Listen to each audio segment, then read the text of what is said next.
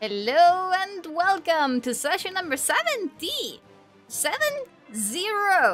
Wow, it's Outlander's Guide to Ledaria. Hi. Hello. Hi. Welcome, 70 welcome. sessions. 70. My goodness, I can't believe you stuck around for this long. We've almost beaten our record. What's a record? Eberron did 71. Oh, shoot.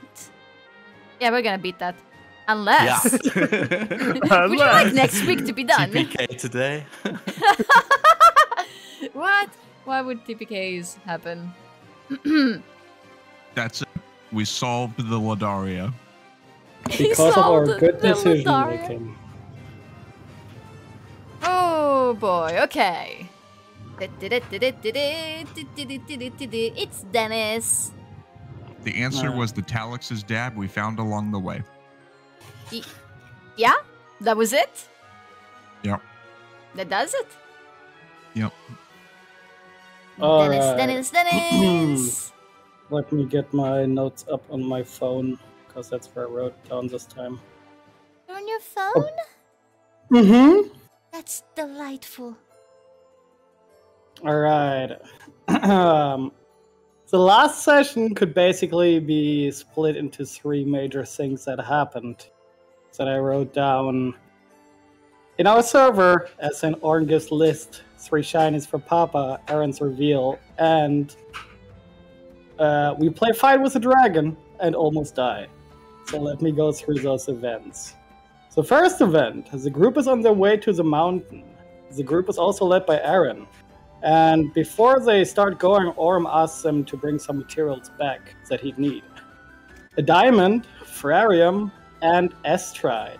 And without knowing what either Ferrarium or Estride are, we go to the door, go through it, just to turn straight up around, and go back to Orm to ask him for clarification on what those two are. On our way up the mountain, or well, towards the mountain through a canyon, I guess, Aaron makes ominous remarks on himself, like, "You will notice something about me that I can't explain." And the group actually had heard of these kind of bindings before, so Pontifex tries to dive into Aaron's mind to figure out what's up with him. He sees him in chains, and his flesh on his arms/hands is decaying, so in short, he's a zombie. And our collection of fantastic beasts is growing now with the werewolf and the zombie. Happy Halloween! Oh yeah, that's true! Almost. That's perfect! Brooke also checks in on Tekka, and our friend Tekka seems pretty worried. He asks Brooke to take care of Ollie, and especially if something was to happen to Tekka because of his werewolf shenanigans. And from there on, every evening, both of them work on making Ollie comfortable towards Brooke.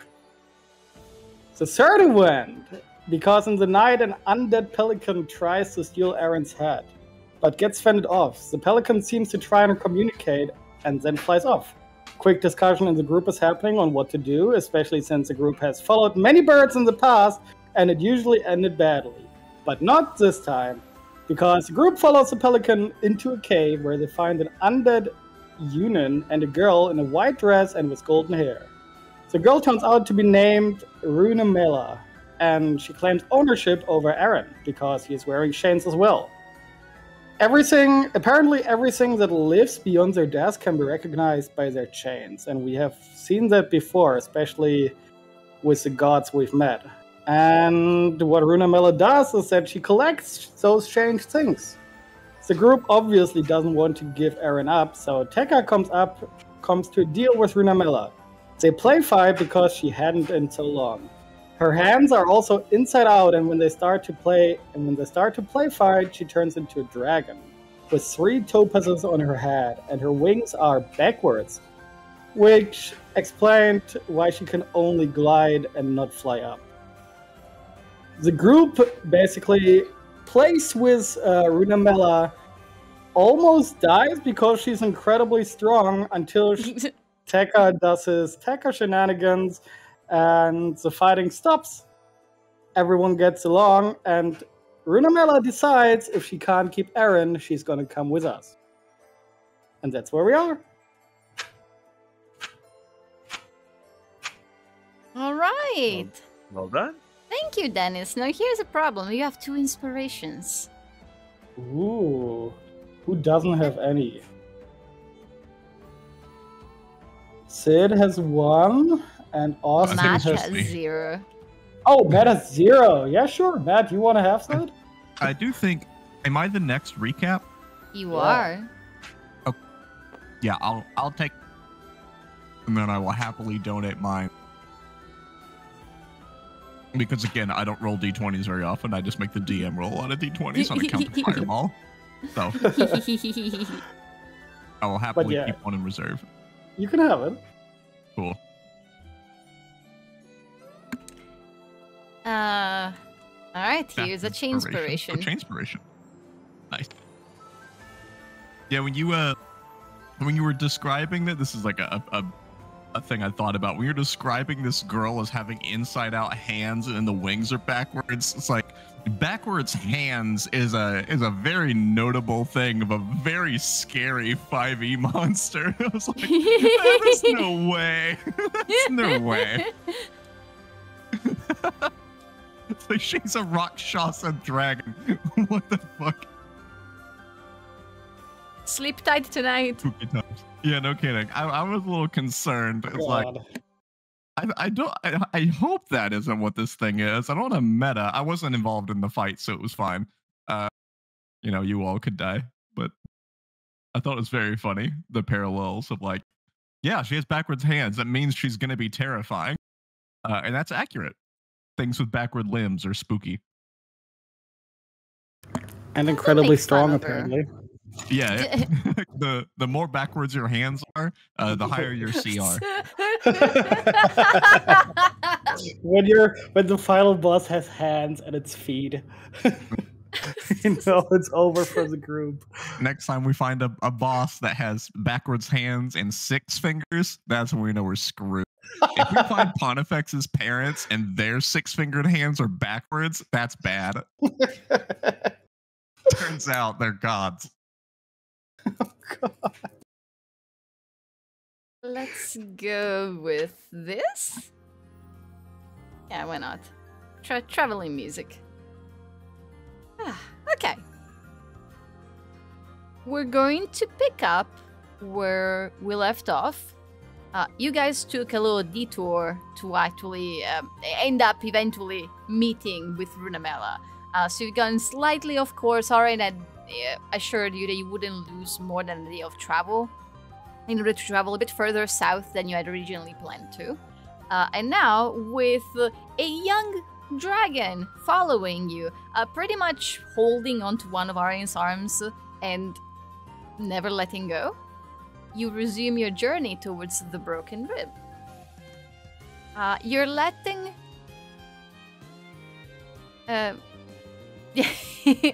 yes.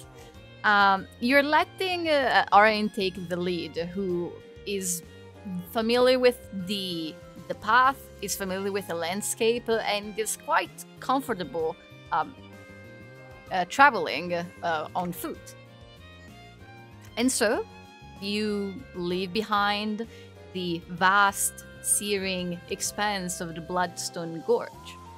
Step by step, you slowly climb up a gentle incline. They're cooling each day.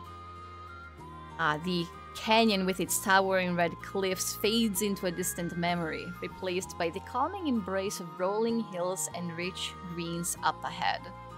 Once you're no longer climbing up the walls of the canyon itself, Pip is able to once again bring back horses, or whatever animal of the day he chooses. So for a while, you're back to making quick, swift, easy progress that doesn't exhaust your body as quickly. What's that? Is that a type? One animal. Why are you muted, Austin? 3 animals. I have summoned an army of tiny horses. They're They're like this- Shetland ponies. Yeah, the miniature ponies. That's what I was gonna say.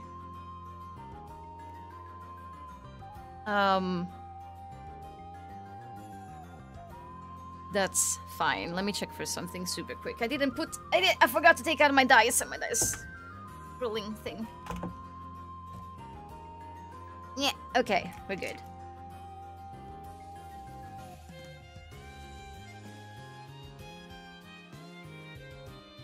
That's fine. The very ground you walk on seems almost alive, each hill rising and falling like a living creature breathing in rhythm with your journey. The air lightens, carrying the scent of pine as you venture deeper into the vibrant landscape. Mountain peaks loom ahead. Far, far away, their snow-capped tips glistening in the sunlight. You travel without any particular interruptions for about 3 days. There will be no need for you to consume rations because Runamela will hunt food for you. Aw. And Nice. what she brings back, every once in a while, giving Aaron a moment of calm, she leaves whenever she complains that she's hungry. And whenever she comes back, usually in her draconic form, she's dragging with her an animal twice her size, usually. Something massive that nobody is able to completely eat. Aaron does what he can to not waste any food, and he mainly just dries as much meat as he can, makes jerky out of it, and you guys fill your bellies on strangely tasting meats. And not necessarily unpleasant, it's just a very different kind of flavor. There's a moment when she brings back something that looks like a giant scorpion that it matches the colors of the canyon you have left behind, the yellows and oranges and reds, and surprisingly tastes somewhat like crab. Yeah, She's... Pip's just eating his rations instead. You can do that.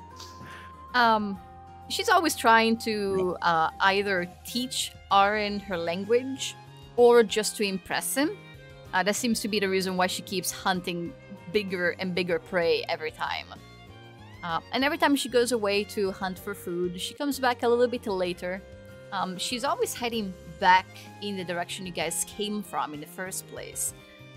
She struggles to fly upward. And since you guys are traveling upward, she always leaves by gliding back in the way you guys came from. And then she just climbs back to you guys. And on the 4th day of doing this, in the morning she sighs in this kind of weary manner and says, "I'm getting too cold. I think I want to go back."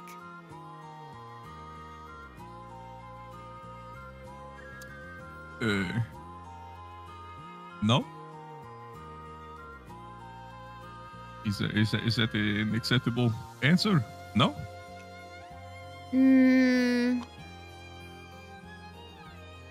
I know that they want to go back, but are you okay to not do that?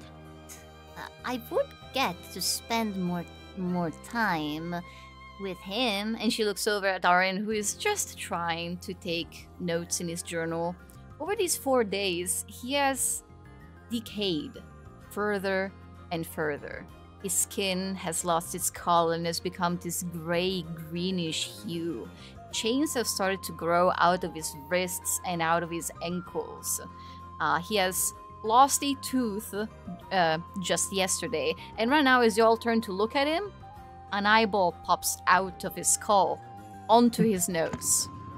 And Does he seem shocked by this? No, he looks annoyed. He takes this deep breath and then just picks up the eyeball and kind of shakes it off and puts it back.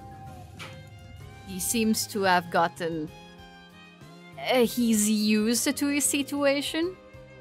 He doesn't appreciate it, but he's used to it. Right.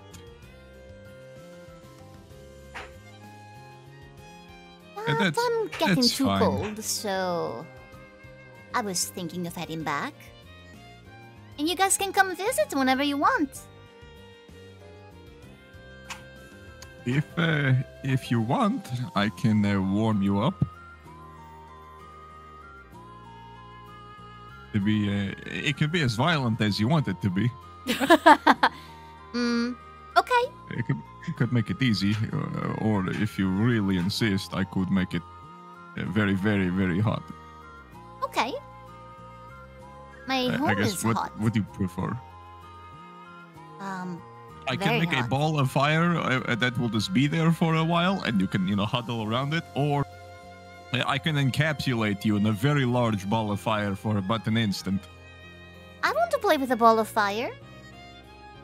And so it shall be. And I'm gonna cast Flaming Sphere, just good plain old Flaming Sphere that I don't think he's done since the Hearts. How long does it Make last? a little- It lasts a decent amount, like a full minute. Yeah, like a full minute. Okay. And he'll every 6 seconds or so roll it around, and basically in the past short while Pontifact has become accustomed to playing with cats, and so he's going to This is use exactly this like ball a of fire ball as of if with a wool cat. Yeah, for a exactly. cat. This is like you just see her eyes light up, and turning back into her draconic form, she starts chasing this ball around. You've seen her do this the first time when you play fought with her, and in the days that you'll be traveling with her, she can do these short bursts of teleports where she'll be able to just disappear and reappear 50 feet off. And she keeps doing this to catch up to the ball whenever you move it too far from her, and she can't run fast enough after her. So there's this little dragon, gold-colored scales glistening in the sunlight, the 3 topazes on her head, beautiful and shining. Just this, she turns into a puppy, goes crazy over this fireball, and whenever it goes out, she just begs Pontifex to make it again. I think over these past few days of travel, the group has experienced for probably the first time in all of our adventures together, Pontifex being relatively fond of a being that we've encountered. For the most part, he's been pretty shitty to basically everyone we've met and hasn't liked any of them. But for the first time, I think ever, he's been actually friendly and is clearly engaging with playing with this creature, and has almost like a little, a grandpa, a proud grandpa glisten in his eye. Both looking with at the youth play around. Both with Brunamela and the Tressim too? Yeah, and Seraphis. Seraphis? He totally Seraphis tends to rest on his shoulder plate or something, and he just not infrequently will reach a hand up and give her a good scritch or so. But yeah, he's been genuinely playing with the Tressim and with this freaky dragon, and hasn't been shit talking her at every opportunity. Seraphis herself, the party would have seen as being more friendly towards Pontifex. Ever since they've shared that week of travel together, just the two of them, she has gotten, it's less friendly and more straight up protective. Whenever a loud noise would spook Brunamela, Seraphis would immediately be onto Pontifex, either on his head or between himself and whatever noise had just happened. Perhaps a rock falling from somewhere, a sudden bird screech closer than you had expected. She always jumped up ahead and made sure that everything was okay before calmly just going her own way, flying back down, playing with the blades of grass. With the... Yeah, I think Pontifex has been smiling, which is maybe good or unsettling for the rest of you. With the fireball, the ball of fire that you occasionally bring out to entertain Brunamela, she sticks with you guys for a couple more days. A couple more days where food is not a concern. A couple more days where, at any time, anything, any large animal, any strange creatures seem to be attempting to cause any trouble or sneak up on you, Runamela always just sends them away. Meaning that you make it easily all the way. Did you say that we were in more of a green hillside now and out of the like desolate canyon area? Yeah. Okay, so there's some plants to be had instead of just the meat that she brings. Yes. Okay. But then it would be on this day. Oh, let me make sure I counted correctly. Nope, one more. It's supposed to be about here. When even upon the promise of spending more time with Aren, and even whenever she gets to play with the ball of fire, which at some point there is an upgrade to a straight up fireball. Turns out she actually kind of enjoys that, just being engulfed in flames. Doesn't even feel them. Right. She's finally ready to go back for good. The cold, totally the chills. He actually casts Dragon's Breath on the Tressum, and the Tressum, and playing her display, the Tressum just fucking belching flames at her constantly. That's accidentally a great scene. singeing Aren's hat. The Tressum just flying around, like torching the dragon every now and then, Yes, but then also this getting is- bored that the dragon doesn't care and like flying off and, I don't know, torching a bird or like a bush, just murdering things with it. This is horrible. Just her full minute of godhood that she enjoys. Definitely. Meanwhile, Aren. It's just decaying. Yeah. And the further the process of his decay goes, the more he chooses to cover himself up. He avoids eye contact and never really takes his hat off. Starts wearing this scarf to hide most of his face. Pip is like right next to him, scarf halfway up his face too. Pip just gives a thumbs up.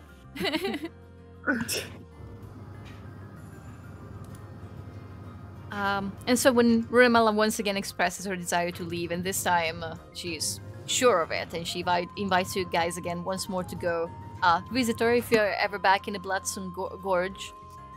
She turns back into her draconic form, and she goes up to the nearest tree and starts essentially like scratching her head against its bark, sort of like how bears do.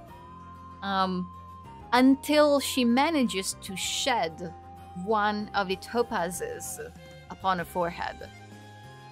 And turning back into her humanoid form, she brings the topaz to you guys. Holds it out to Aren, but speaks to the rest of you as she says, You can keep this to remember me by.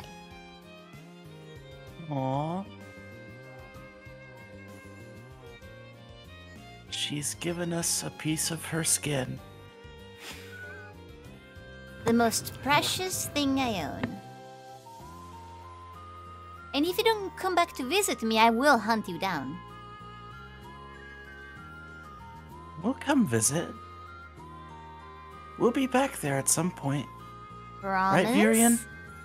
Yeah, Virian's got to do something there, but we're avoiding that entirely right now.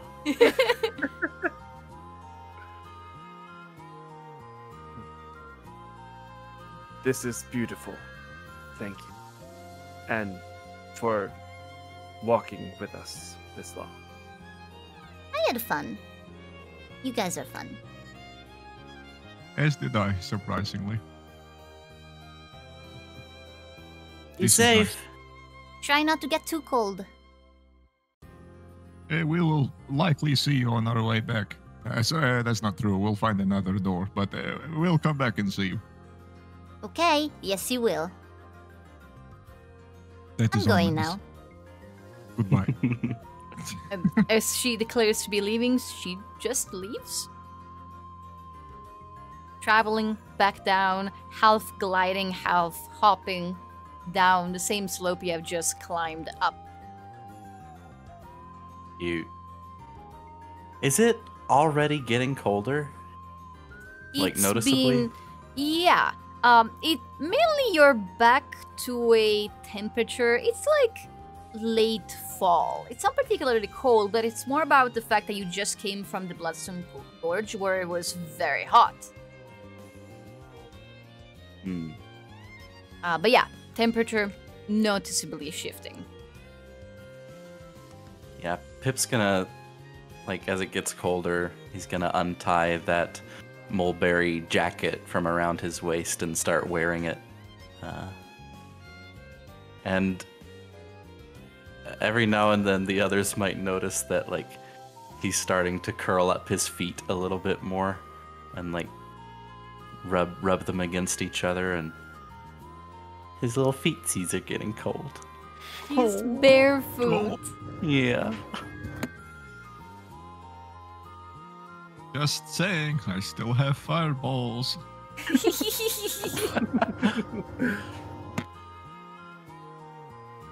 With, actually, this is a good time to, yeah. Ooh. With each passing Like day, the temperature drops further, and a chill begins to seep into your bones. The world slowly transforms around you. Trees now wear coats of pristine white, their branches bent under the weight of freshly fallen snow. You find yourselves crunching through white terrain, a soft blanket muffling your footsteps. Nature's contrasts come alive. The deep green of pine trees against the pure white of the snow, the vast cerulean sky above, and occasional bursts of color from resilient flowers peeking through the snow. As you climb higher into what's now proper mountains, the snowfall becomes more frequent, heavier. The sky is more and more often hidden behind pale curtains. 2 days after Runamela has left, as your progress is beginning to slow down a little bit, you need more frequent rests. Trudging through the snow is taking more and more strength out of you. There comes a moment in the late afternoon when Pip, it's almost imperceptible, but you're always paying attention. Both you and Squeak realize there's a very, very faint shift in the weight that you're carrying. One of your pouches has gotten just a tiny bit heavier. Okay. Yeah. Squeak being the one carrying what I'm assuming is Granny's pouch. He's gonna look into it and bring it to Pip's attention. Within the pouch, there are 2 items that you don't remember ever being there. One, colorful, thin, very fragile. You pick it up between 2 fingers. What at first you almost thought to be a piece of paper, and then you realize it was so colorful and slightly see-through, and then you realize it's a wing of a moth, or rather of a catella specifically. Just a single wing. Colorful with the beautiful patterns that you could stare at for hours. No sign of the animal it was attached to. Oh no. Oh, Granny. I don't like this gift very much. The second item that comes with it is at first, you think it's a rock that has been wrapped in paper like a gift. But as you remove the paper, and it's a fine rock, it's not the most special one, it's gray, but it has this beautiful red streak that goes through it, some kind of, just a faintest hint of a metal that is trapped in it. And you look at it and you almost toss away the paper before you realize that the paper was possibly the important part, and for there is a message on it. You expected a rhyme, a few sentences, but it's just a single word. Tonight.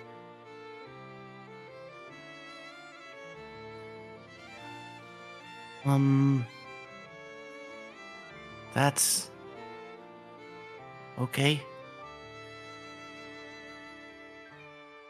Pip just furrows his brow and starts getting a very anxious feeling in the pit of his stomach. But he keeps all of this to himself. Mm-hmm. Okay. Eventually, after another hour of marching through the snow, Pip, your feet, they're just frozen solid. It's you've lost all, they're numb. You've lost all sensitivity. It's not good. As you settle down for the night, Aaron begins to work on making temporary, like sort of like half socks, half shoes for you. Something that would be, that would repel water and keep you cold. What? Not keep you cold, keep you warm. The opposite. Oh, Aaron, I don't want to be a zombie yet.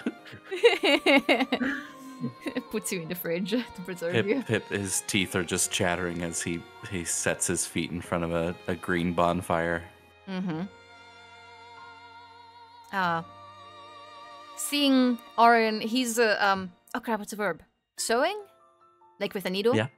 Like he's putting together fabric to actually like build you these footwears from scratch. And you see, he's working with this very straight back, almost holding up his tools like above him instead of in front of him and down, just to prevent his eyeballs from falling out again. Every day he seems to be struggling a little bit more with more and more mundane tasks. The chains that are heavy on his arms and legs, each day they grow a handful more metal rings on them. And whenever you walk through the snow, there's your footsteps, there's your footprints, and then there's these 2 streaks that his chains leave behind him. He's beginning to look somewhat miserable, but at no point does he ever voice his discomfort. He just puts up with it.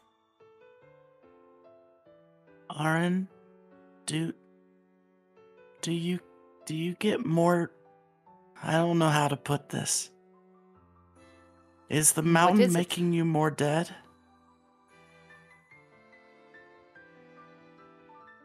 The passage of time is. But what? Why did it start when we left the castle? Did it not happen at the castle? It does happen. It does happen everywhere I go.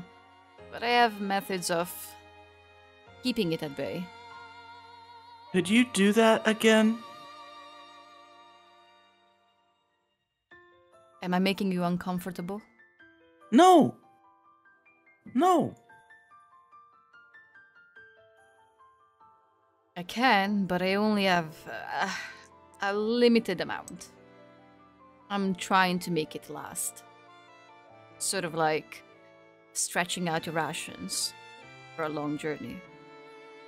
Oh, okay. I just don't want you to be uncomfortable. It's kind of you to be worrying about me, but there's no need. I'll be fine. There's... Thanks for the shoes. Oh, thank me once they're done. It might be another day. I haven't worn shoes since I was 5. Do you not like them? Most of the time they're not very comfortable. I like to feel the ground beneath me, and a lot of animals, they need to see the tapping of your feet to understand you. Have you never seen snow? Just a little bit. Like, Were you born on Plurna? no, I don't think so. The Zasperk Peninsula has very mild winters. You've never seen anything like this, then? No. I've never been this cold in my life. Once the shoes are done, I'll work on a cloak. You're really nice to me. I can see where Talix got it. Pip just looks down. And Arin also looks away and says, I was never nice to Talix. Well, when we save him together, you'll have another chance. I'll try to make up for it if you'll even want to see my face again. You know, you're very young. It must be difficult for you to comprehend how long my people can live and how different it feels. Before I knew it, Talix was already grown. For me, that had been no time at all. I thought I would have more time.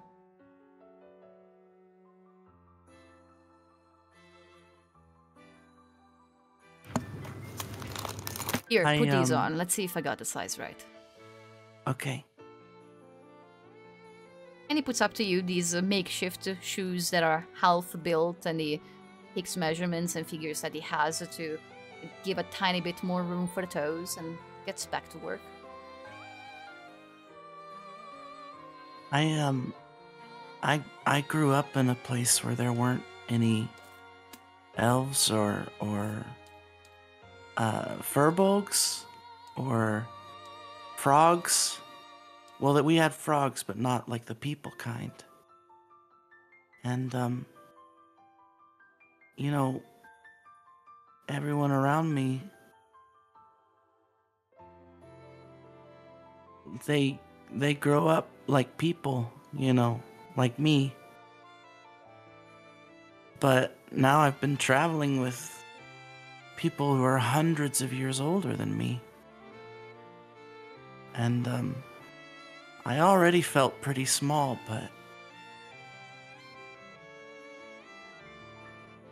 it's a really big world full of really big people, and the more I travel, the more I see that I really don't know anything. Why are you traveling? Someone as young as you. I've got chains too, Baron. I'm trying to get rid of mine. He reaches in his scarf and holds out the noose.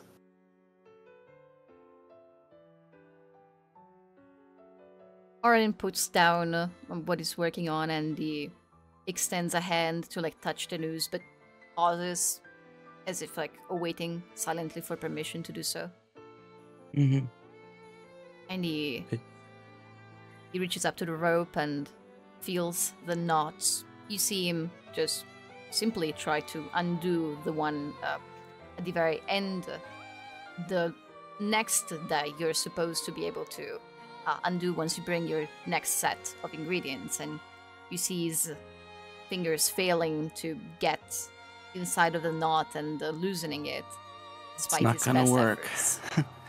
I've tried everything. I tried with my hands. I tried gnawing through it when I first had it until my gums would bleed.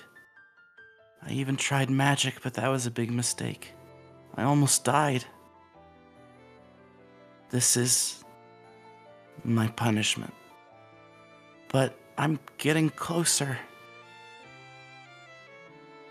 The worst part is that Like, it's bad enough that I can't talk without Squeak here. But the worst part is that the higher we climb, the harder it is to breathe. It gets tighter every day we travel. How did this happen?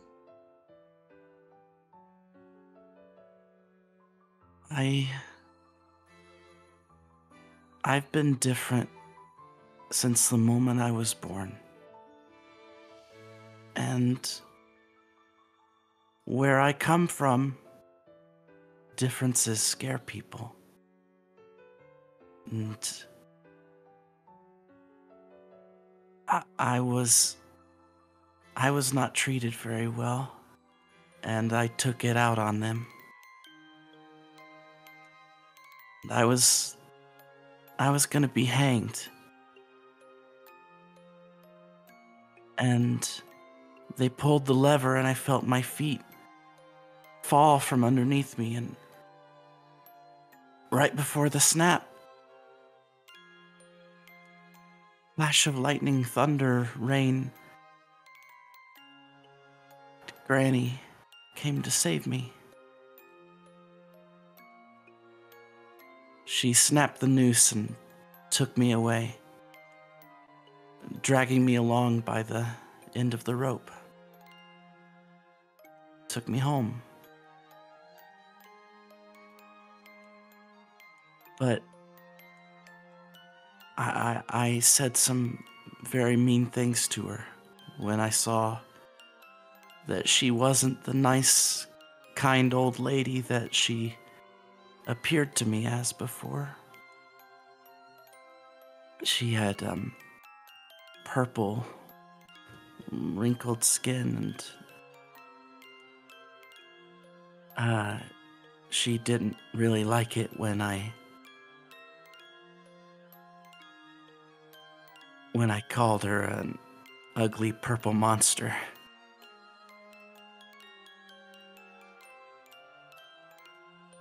An ugly purple demon. And so she tied my rope into knots and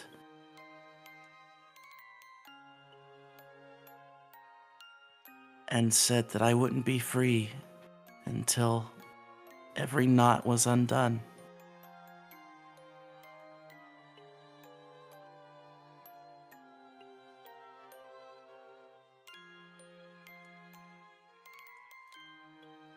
Aaron listens with this focus expression, mostly not ever changing, but go ahead and roll an insight check.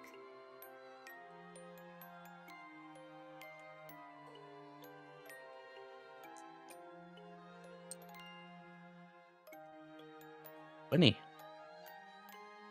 It's funny, I rolled a 19. Pip does pick up on the way his fists clench for just a moment. Almost shakily.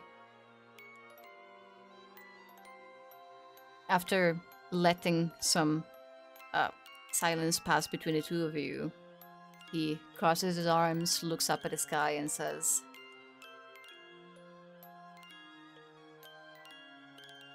"Differences are what make us beautiful. At times I think that had we just won the war, then maybe it matters not. All magic can be undone, you know? It sounds like you have a plan. Do you think it will work?" Well, there were 5 knots before. Now there's 3. And I get closer every day. But I want you to know it's not all bad either. I mean, I was always special, but I could never do the things that I could do before.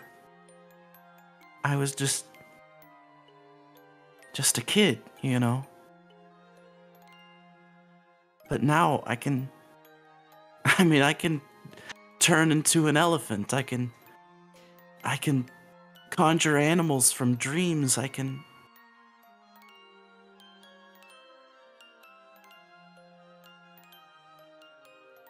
I'm strong. All incredible things. I've met plenty. I've met plenty of wizards in my lifetime. What you can do, few could ever achieve. Even come close. And you're still so young. Imagine what you'll be like 10, 20 years from now. I shouldn't have said the things that I said to Granny. She's very powerful, and she made me into everything I am now. And so, yeah, I don't like having this. But she saved me when everybody who was normal and every person of your faith that I knew, or at least Talix's faith, when they would have killed me. May I ask just one more question? Yeah. Leans forward a little bit. You notice that at some point during the conversation, he seemed to have misplaced one of his fingers. You're not even sure if he noticed that. He's missing one of his pinkies. As he leans forward, he's like squinting a little bit to keep his eyeballs in place. And despite his eyes now looking like fogged over, you still perceive his focus as he asks, "Where does she live?" Near where I grew up. Which is...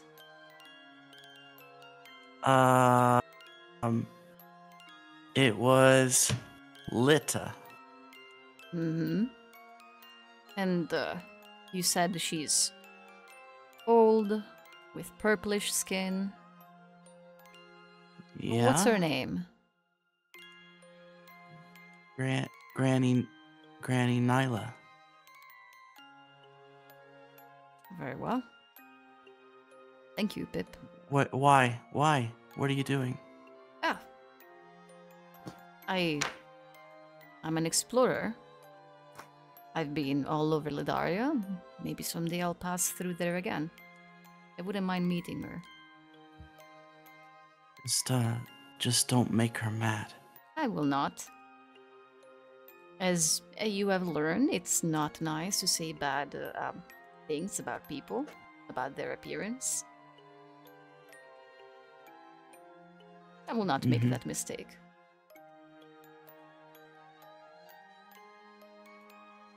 My feet are warm now.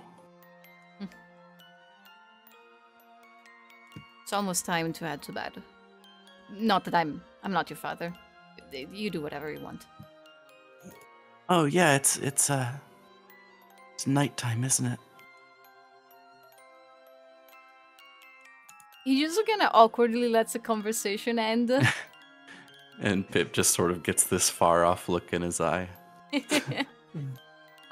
While the two of them were talking, while Arin and Pip were having this conversation, Tekka, what were you up to? I think Tekka would approach Pontifex actually. Okay. So I think at this point, like Tekka is wrapped up in his blanket. He's like used part of the rain catcher to like wrap his feet around the leather, and he's like melting some snow in like this iron pot to make some water, and next to the fire, the flaming spear probably, and then looks to Pontifex. I can tell you miss her.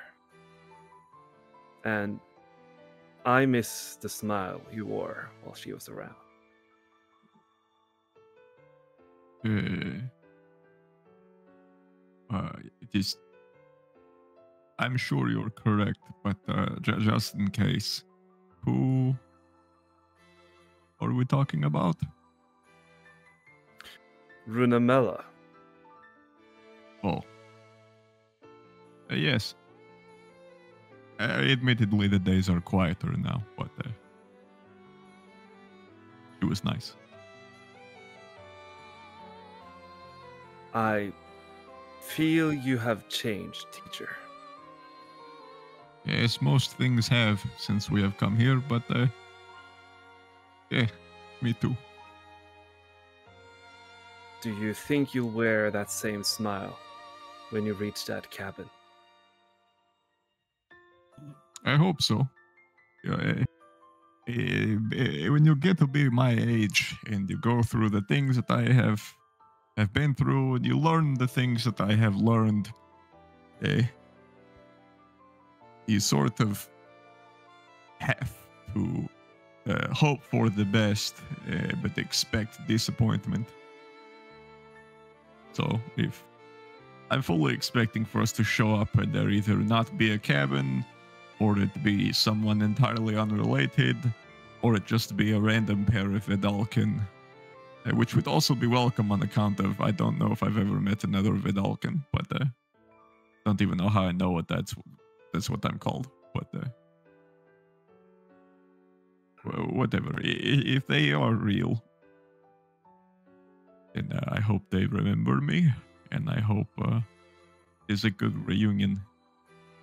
Don't know how well I would react to being brushed off. But yeah, I am hopeful. After So I'm not exactly sure what I will do when we get there. If we see them and they're exactly as I hope they are and everything is great, I'm foreseeing a moment of then what? I don't really know what I will do. You will find yourself at a point without a clear answer. Which is usually a position I revel in. I like the unknown and having a question I can't answer, but this one is unsettling. Never has it been so personal. Yeah, I think Tekka is he's gonna crouch down next to Pon. I don't know, is Pontifex standing or sitting next to No, he's probably sitting one leg out and one crooked with resting his hand on his knee. He's he has a wand in his hand that he's just flicking about randomly, making little sparks every now and then. the magical fidget spinner. Yeah, exactly. His fidget spinner wand that he's probably used a few times while we've been out, and he's made he's done prestidigitations with it to light things, and he's probably repaired a couple of torn cloth and whatever from us traveling through here, and made some floating lights and the occasional bonfire. It's his little Swiss Army knife wand. But yeah, for now he's just futzing with it. I think Seraphis is off on the side, rolling around in the snow. Oh my gosh. Chasing her own shadow. I think maybe that's why he keeps doing the sparks, because it makes a quick flash of light, which makes a quick it casts Seraphis' shadow on the snow, which then she attacks. Oh my gosh. It's like a laser pointer, but it's her own shadow. This is a version of a laser pointer of getting her to chase her own shadow. Amazing. Yeah, so Tekka is sitting down and he's pouring the water from the pot into his water skin. And first looking to Pontifex, then looking up into the sky that is just the dense snowfall and this dense cloud layer. You can't see the sky above. Sun brings us longing while the stars open our senses. I fear that the scene you have had in your mind for years, for decades, is going to leave you close-minded. You must be open and prepared for anything, whatever will be at top of that mountain. I will keep that in mind and try to be. But enough about me. We are on this journey to this cabin on the top of a mountain. For me, I am curious. What is your relationship with parents? Do you have parents? Do you have siblings? Family? Anything?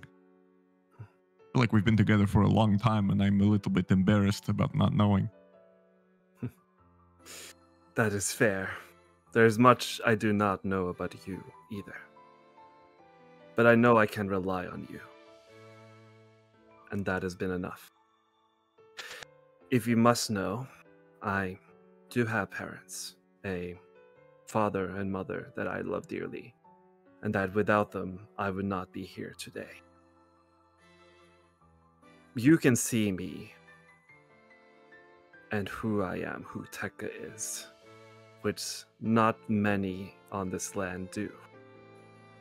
And if it was up to them, I would have been thrown into the sea long, long ago. And Tekka will grab his backpack and he will show the drawing that he got. Was that all the way back at Simleolon, I think? Outside Simleolon? I believe so. Yeah. Yes, it was a long time ago. Do you still have it? I would believe Tekka would take care of it, absolutely. No, I mean you on the table. I think it's in your chest. Oh, I didn't even think about that. Let me check. I'm pretty sure I left it with you. Yeah, it was that letter. It's on the back of it. Oh, got it. Yeah. There it is. Yeah. So, Oh, cool. So Tekka's gonna take out this letter and show Pontifex the back of it. This is from my mother. She drew this because she was worried about me, about being out in the world, and what the world may do in turn. And it is a good memory and reminder that I have a home. And I hope you can find something like it. Just... Me too. We This don't maybe know what... not on the top of a mountain. This is sort of miserable. Maybe you will have your own drawing one day. Not very photogenic. But It is the eye of the beholder that matters. everything I've read about those is that they're terrifying, so Great. I prefer to not look at those eyes, but I understand what you're saying, I think. Yes. But thank you for taking the time to come over and I don't know, catch up. I feel like we don't speak often. No. Especially after you left so suddenly. You sort of grow accustomed with someone always being in your life. So it has changed my perspective on things. There is one other question, teacher. The reason you left in the first place. Having heard what Aaron said about people of this land believing that the gods of Ledaria are disappearing, that her, the lady, is not be here one day. How was it to get the news about the goat? How do you handle that? I was a bit more impulsive than I usually can be, which is saying something because I am known to be quite impulsive. So, despite us being in the middle of frankly unknown land, inside of a magical tower, that if anything is left in it, it becomes part of the tower. I elected to leave immediately without letting any of you know, for fear of protesting or you all slowing me down. So I left because it is news that I knew I had to deal with and that you all would not understand. So I took the portal, so to speak,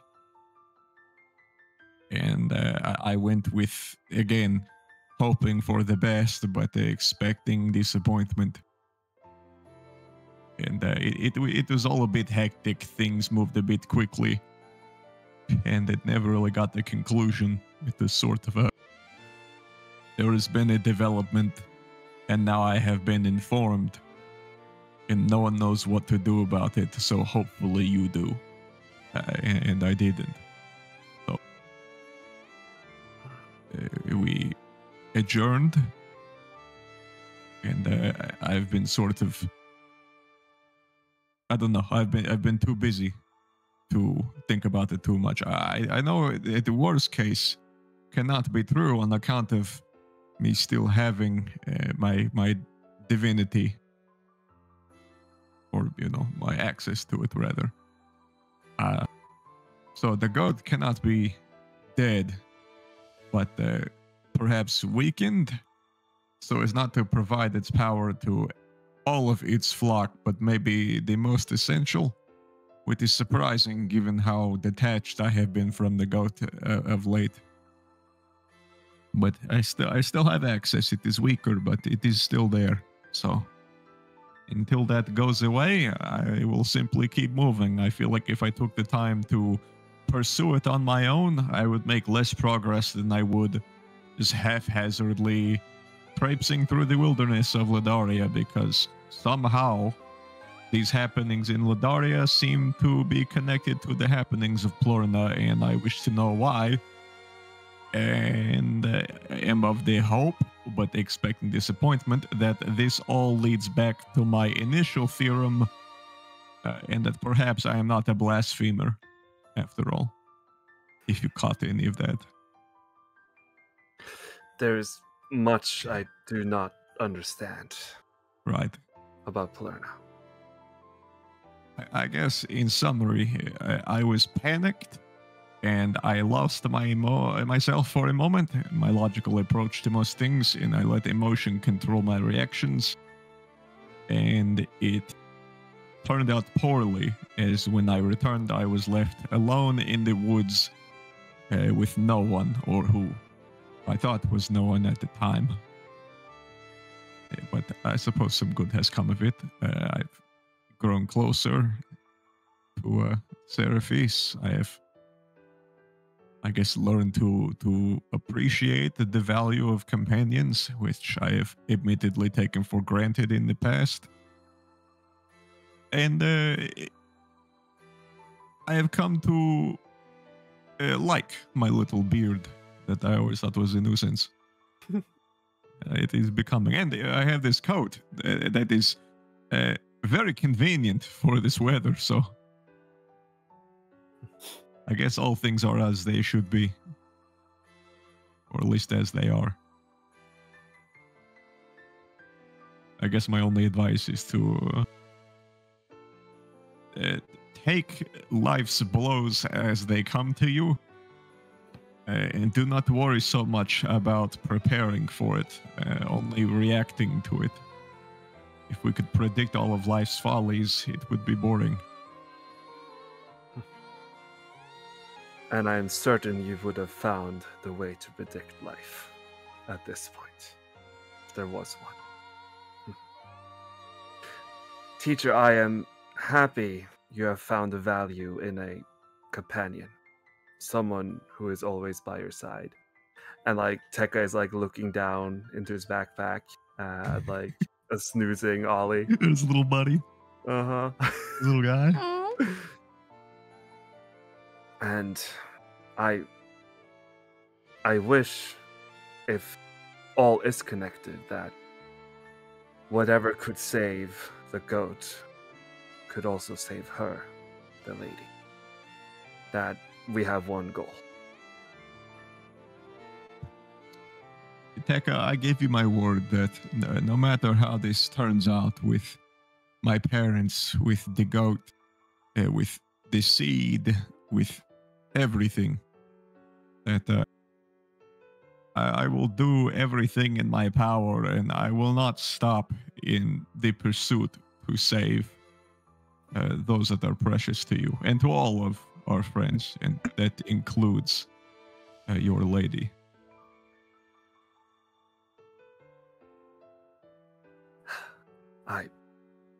I thank you.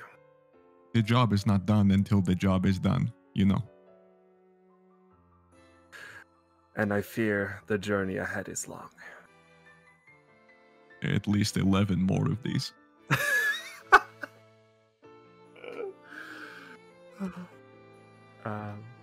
Yeah, I think Tekka will sort of just like look down at Ollie at this point. Yeah, we can leave it at that. Hey. What about Brooke? What is he up to? I do think I kind of want to, probably while cleaning the sword, thinking back on who we just met, and just out of curiosity, check my my brand of castigation, and see which direction Rudamella went. If it's the direction where we came from. Oh, your brand is still on her. That's right. Okay. To be extra sure, you take out your own copy of the map of Ledaria, and like you use that as a reference. And as far as you can tell, based on the direction you guys have been traveling and where she left, and based on your own understanding of the landscape, she should be heading exactly where she said she would have, going straight back in the direction you guys have originally come from. You can still tell that she's moving at this particular moment in time. It doesn't seem like she has settled it down for the night.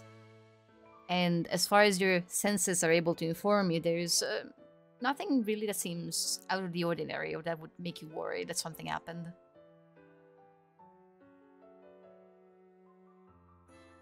I think he will just not really smile, but be like happy about it, that at least going well, and then go back to course of cleaning and organizing his stuff. Okay. All right. I suppose that's it then.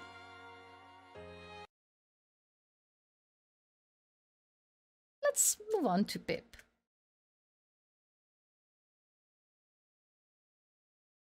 Oh, Phoenix is in the way.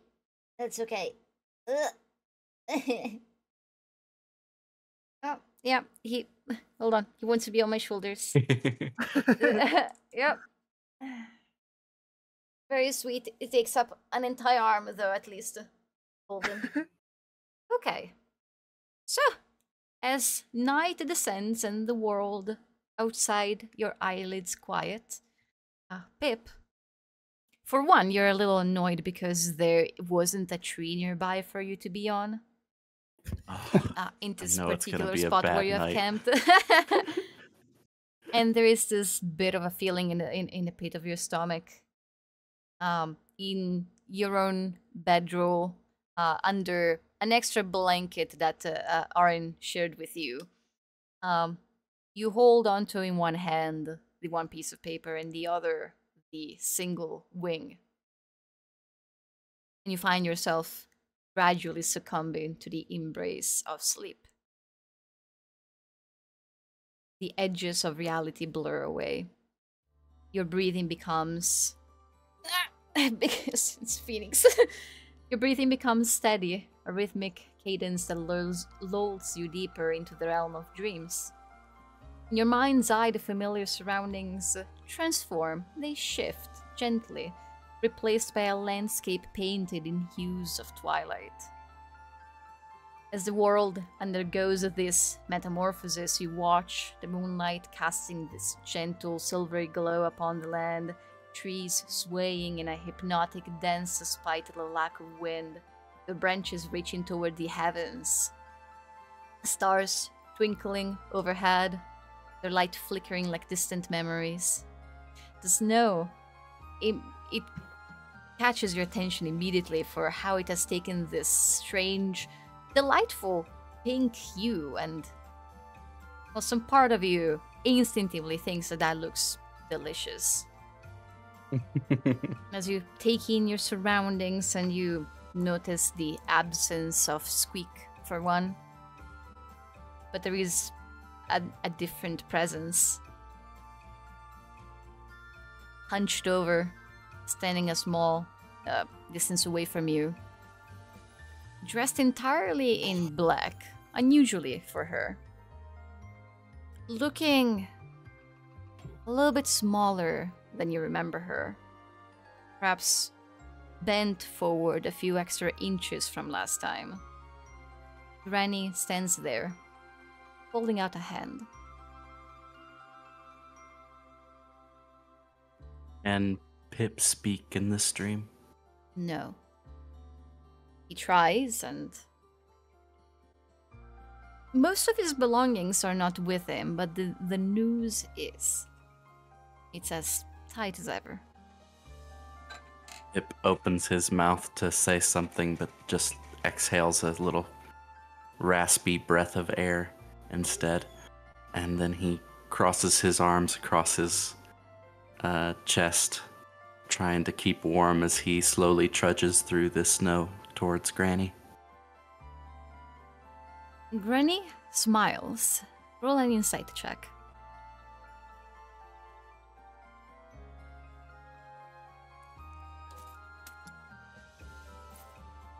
"15. Even in the world of dreams, you feel cold, but her smile has this gentleness to it that you've rarely seen, and it warms you up. As you're getting a little bit closer, she speaks and says, "Come, my dear, the stars align, past and present and dreams entwine. Sunset's a gift, a moonlight spree, just for us, my pet. Come see."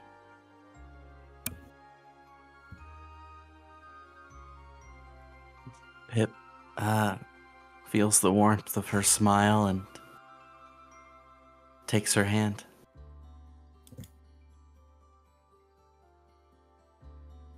You take her hand. Her skin it doesn't even feel like human skin.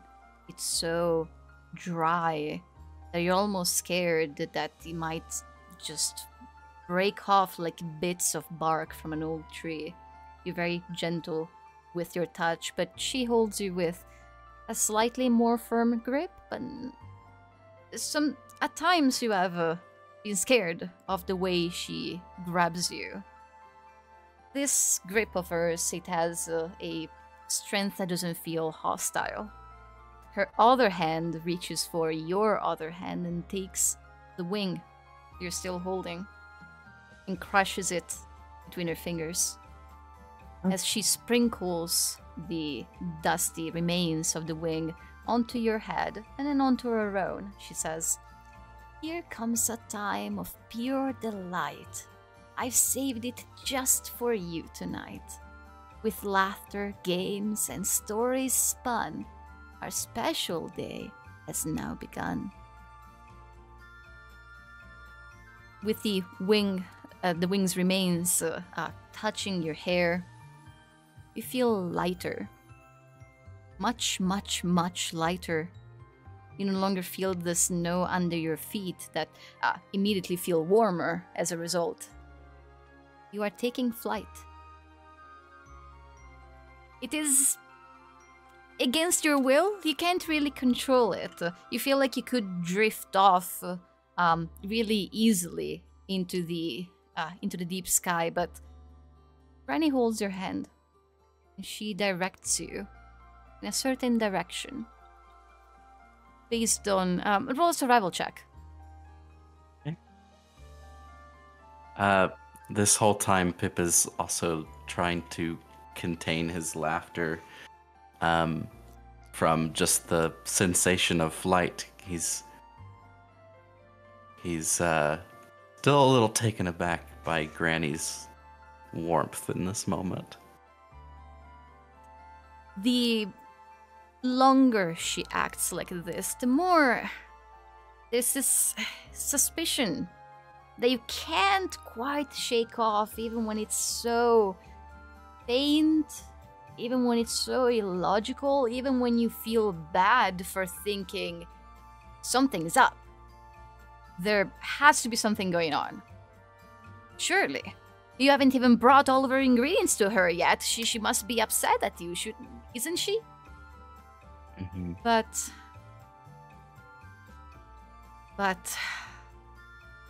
there's nothing wrong yet.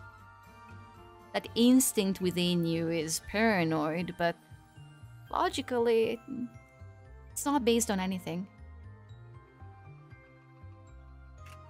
Based on your sense of directions, and based on what Aaron told you, that the world of dreams does match to a degree the real world. That the landscape is still the same.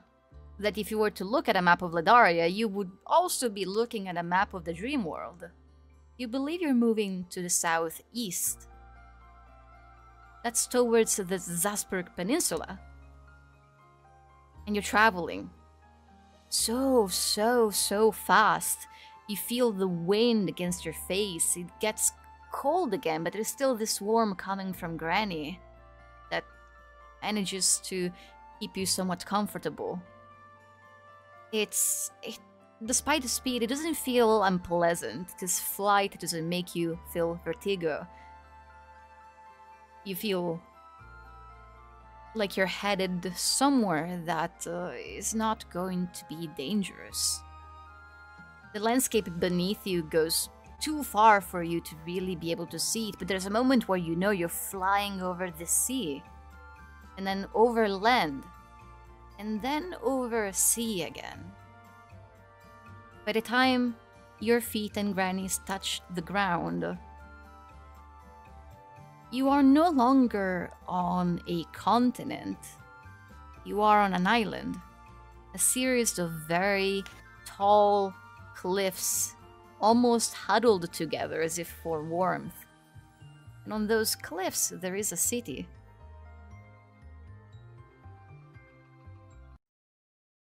You can see the waves of the sea crashing against the rocks that are far, far beneath you.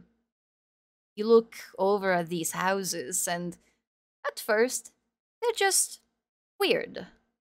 Most entrances and windows are circular, and doors are rare, and the houses are kind of built on top of one another.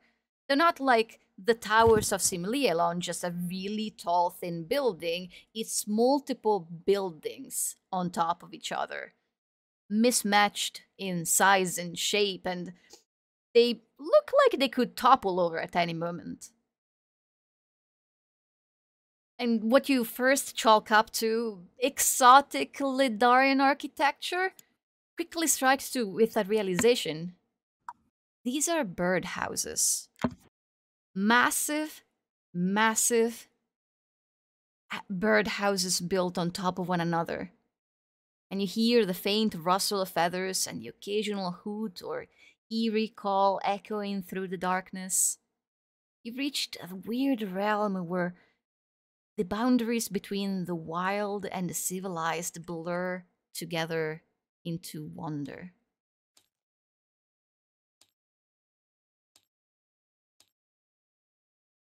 Ip gives Granny just a quizzical look as he looks back down at the birdhouses. I had an image for this, and apparently I didn't load it into Tabletop Simulator. So if you'll give me just a second, I'll get it for you.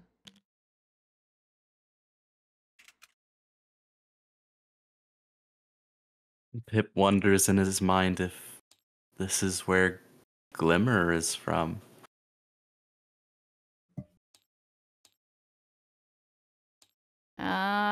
Here we go. That should be good. Oh, I love it. Oh, that's very cute. Why is it Kind of spooky though? Giant cliffs rising like ancient sentinels are adorned with an array of bird houses and woven nests. The structures stacked upon one another form these towering and gravity-defying structures. Sorry if this sentence was bad. Each dwelling is adorned with vibrant feathers, shells, twigs, and leaves. And despite being nighttime, you see many, many colors. Granny lets go of your hand, gestures up ahead, and says, "To a land of birds, so vast and grand, where memories abound like grains of sand. Owls and nightjars under black skies swoon, in houses high neath silent moons. Now go, explore this magical night, where giant wings soar in the silvery light. Island of joy where hearts take flight. Memories sweet. Ah, what a sight."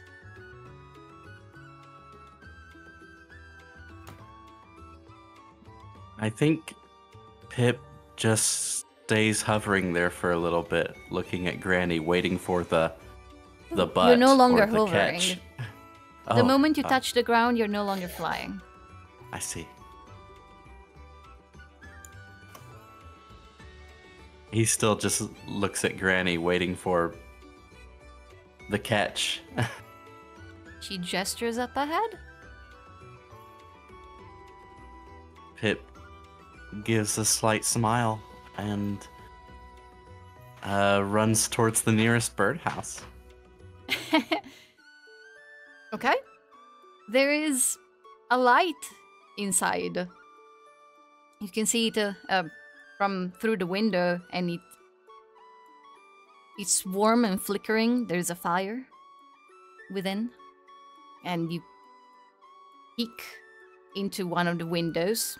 It has no glass, no bars. It's just a hole in the wall, and you see an owl inside, big and white like the snow you have just left behind, with little black specks. And it's massive. It's bigger than Glimmer was. It's hopping around this building that isn't really furnished in a way that's familiar for you. There is no bed, there is a nest. There isn't really a proper kitchen. There's something resembling a table and chairs, but it's all fit for giant birds. This snowy owl is preparing for dinner. Or perhaps for an owl that might be breakfast? What's it eating? It's a bowl filled with normal-sized mice. Pip is grateful that Squeak isn't here to see this, and then just gives a little.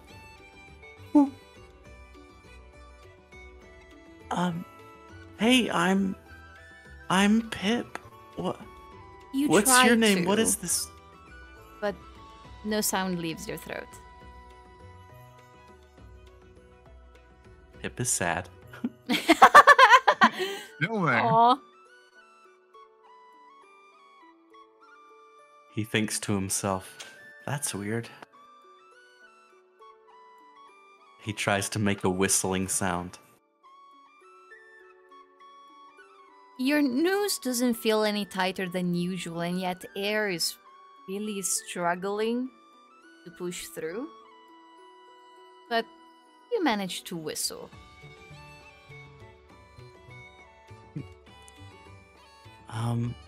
Pip just gives a little wave to the owl and then Yep, the owl's attention is immediately drawn towards the window where it spots you, and the owl doesn't turn around, just the head does. Like, just full 180 degrees. And like most owls, it has this, like, kind of permanently annoyed or angry expression, so for a moment you're not entirely sure if you just angered it. But then the hoot that reaches you is a greeting. Hello! Are you here for breakfast? Pip looks at the bowl full of mice and then A just... wing gesturing towards it. Pip shakes his head. Politely.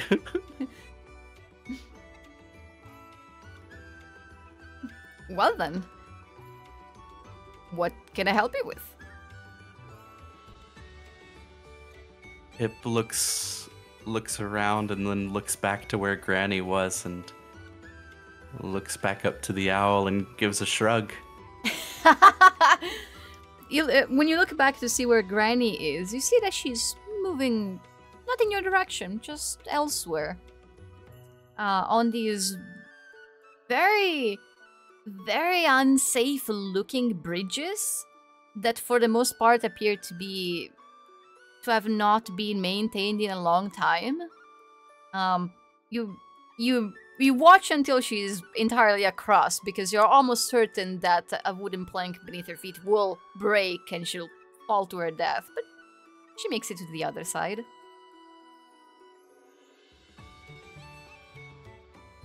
Since you shrug to the snowy owl, he'll say, "Are you new to Talonsreach? Would you like me to show you around?" Pip nods. The giant owl takes the bowl of mice under one wing, and while snacking on them, will start leading you around what he called the Talonsreach. He talks to you about it, about the most random things. Like, he'll point out where certain birds live, but it doesn't seem to be with any particular order. And you're not even sure if those are birds that he knows or doesn't. He points at various spires and gives you directions on how to get there on foot. For the most part, this place isn't really made for a lack of flight. But as you pass by more and more birdhouses and more nests, you see that the majority of the population here appears to be asleep or be making preparations to go to sleep. And only a few nocturnal birds are still up and about. Is there anything in particular you'd like to try to get information on or look at? Well, without being able to speak to them, it makes it hard to ask questions. Mm-hmm. But Pip is going to, like, jump up and down and flap his arms and see if he can fly again if he wanted to. Try as he might, flight just doesn't come to him at all. Pip scratches his head, and looks back at the snowy owl, and then if he were to look to where his pouch normally is it there? Yes. Pip reaches in. It wasn't there earlier at the start of the dream, but it is there now. Oh. Okay. Pip will reach in and grab one of the more shiny, sparkly rocks and hold it up to one of the nearby lights and point at it. letting it shine in the light. The giant snowy owl will say, "Ooh, for me?"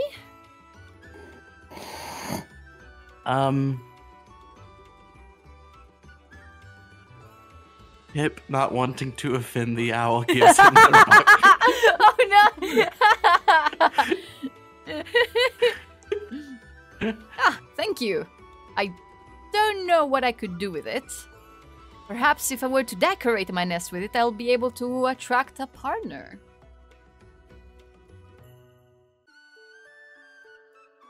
Pip gives a thumbs up.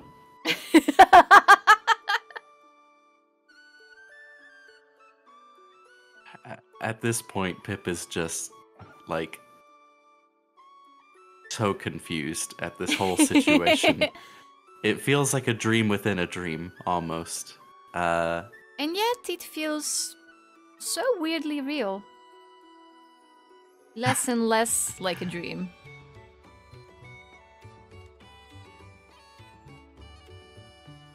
Pip is going to try and just walk away from the owl and wave goodbye, as if saying, "I no longer have need of your services." Gesture. Yeah, he's gonna try and find Glimmer. Maybe Glimmer's here. Someone he recognizes. Yeah, roll an investigation check.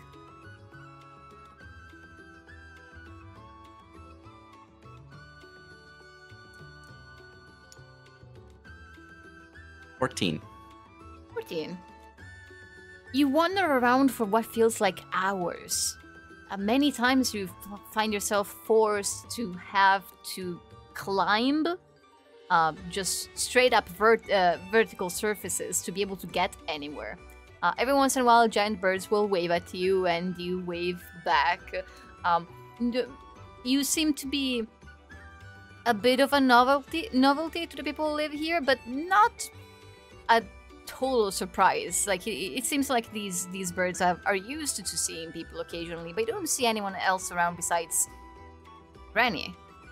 At some point, you notice that she's sitting down at a table that is very much made for humanoids.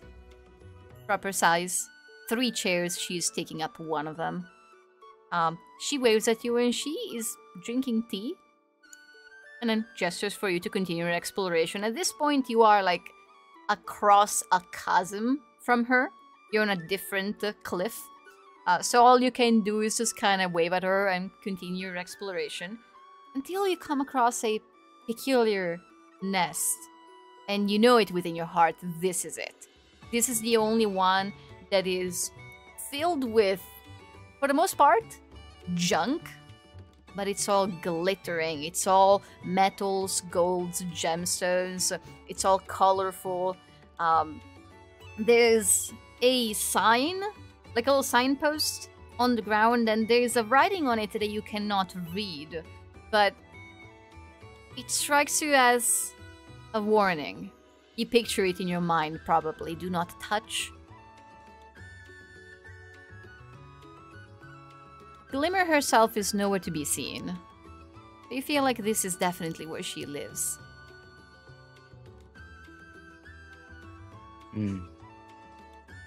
Pip looks for any nearby bird, and if he can find one, we'll point to that nest. You find a nightingale, brown with a lighter brown color on the belly, smaller than the snowy owl you were just talking to, but still a giant bird. It was just passing by, hopping with this satch over its shoulder. But as you catch its attention and point at the nest, the nightingale just looks between you and it and then back to you and says, "Whatever you do, don't take anything from that." Pip holds his hands up like, I would never. And the nightingale nods approvingly. Good, good. And resumes hopping away.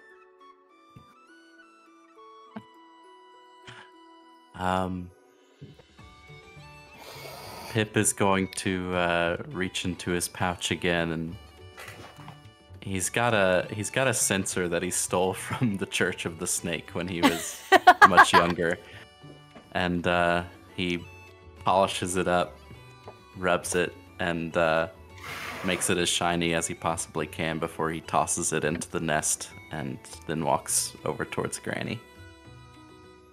Okay. You add to Glimmer's hoard.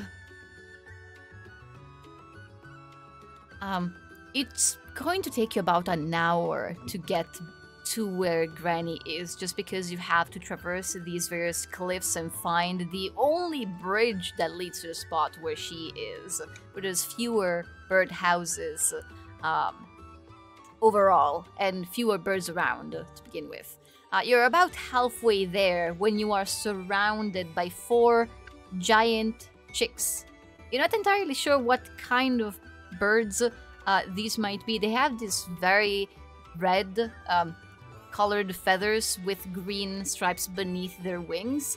You can tell that they're chicks. They're small, but still, for you, they are like the size of a very large dog. They start hopping around you in a circle, excitedly, just chanting, "Would you like to play? Would you like to play?"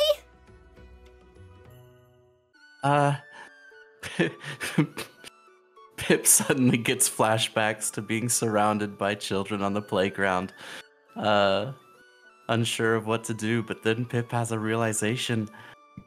He couldn't do this when he was a kid. He's gonna try and polymorph into a giant Glimmer. Into a Glimmer. Into a Glimmer. She's what is she again? Isn't she a big crow? No, she's a magpie. Yes, magpie. Oh, that was it. Big old magpie. Okay, That's yeah, the swooper, right?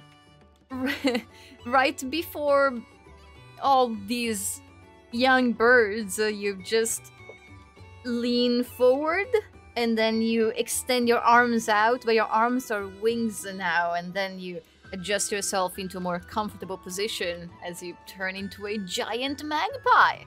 The birds scatter at first. You have become way bigger all of a sudden, but then they return. They're all very excited about this development. One of them lands on your head. Race? Can Pip tweet now? Can I tweet? Yes. Race? Race? Race? They all freak out. They're in.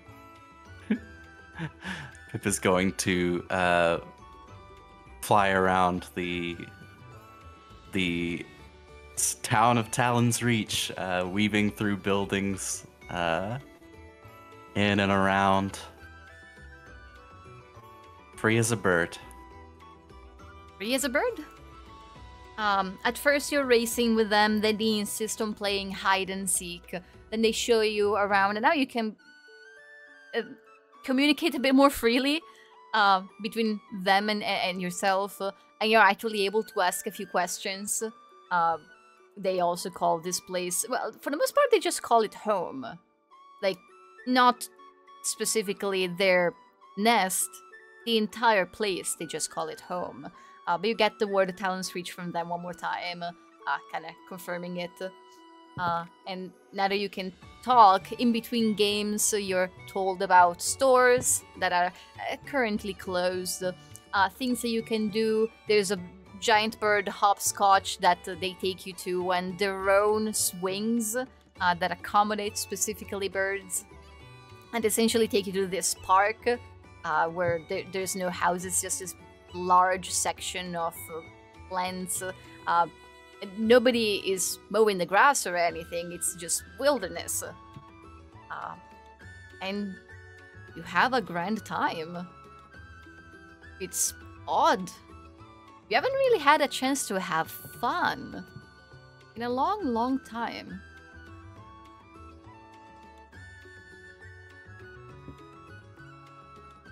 Yeah, there's, for like the first few hours of the night, Pip has just been too worried or anxious to enjoy himself. But after he takes flight as a bird, and he just lets go. Eventually, your magic runs out. Even then, even in your human form, you still spend some time with these younger birds. Some others join in, and every once in a while, some of them leave. You get to know a handful of them, and you get to know Talonsreach a little bit more. And based on what they tell you, and based on your own sense of directions, you would be able to tell. Let me bring up the map. You're here. Oh.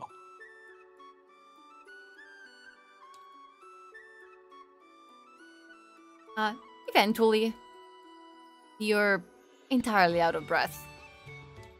You've been flying and running and jumping and climbing. You thought you were sleeping, but the exhaustion is still building up. Oh hey, I found where I had hidden my image. I did upload it, I just put it in a silly place. Ah. Oh. Okay. And once you're all out of energy and most of your friends have, new friends have left, you're ready to do what you were doing originally. You're almost forgotten. You make your way back to Granny. At this point, she has gathered a few flowers. They too, like the bird's ear, they're massive. Like, she has something that looks somewhat like a rose, but it's twice the size of a sunflower. And she has a handful of them, and she has set them so they're on the ground and they're leaning against the table, and they're still towering far above her.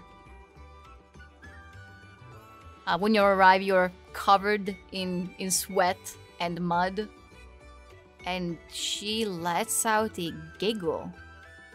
You've never heard her giggle. That's kind of terrifying, actually. I think, to Pip. Sure, take it however you want.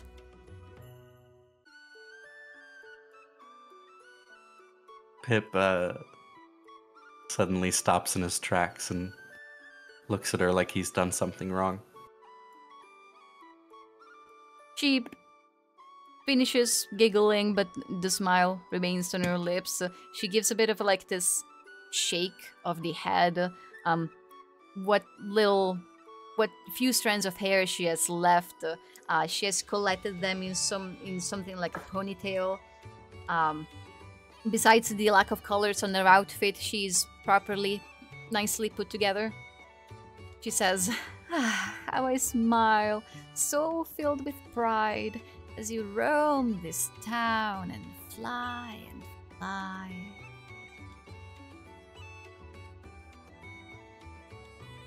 Pip smiles. She gestures at one of the two free chairs. One of them, smaller than the other, that's the one she points at. It doesn't feel like an order. Almost like an implicit question, asking if you'd like to be with her. Yeah, Pip will take a seat. She reaches for this teacup that she has on the table, and with a small circling gesture of her finger, you can see that a small flame appears in her hand, and she holds it under the teapot until there's steam coming out of it. And as she serves you tea, she speaks, and it doesn't... You're not entirely sure if she's talking to you. As she says, "Memories nestle in every soft downy nook, in the pages of time like a treasured book. So many tales hidden in every crook. In this faraway island, forever I've looked." And then, as you take the teacup, she makes eye contact with you. And she says, "By moon or by sun I shall be found, yet I am undone if there's no light around."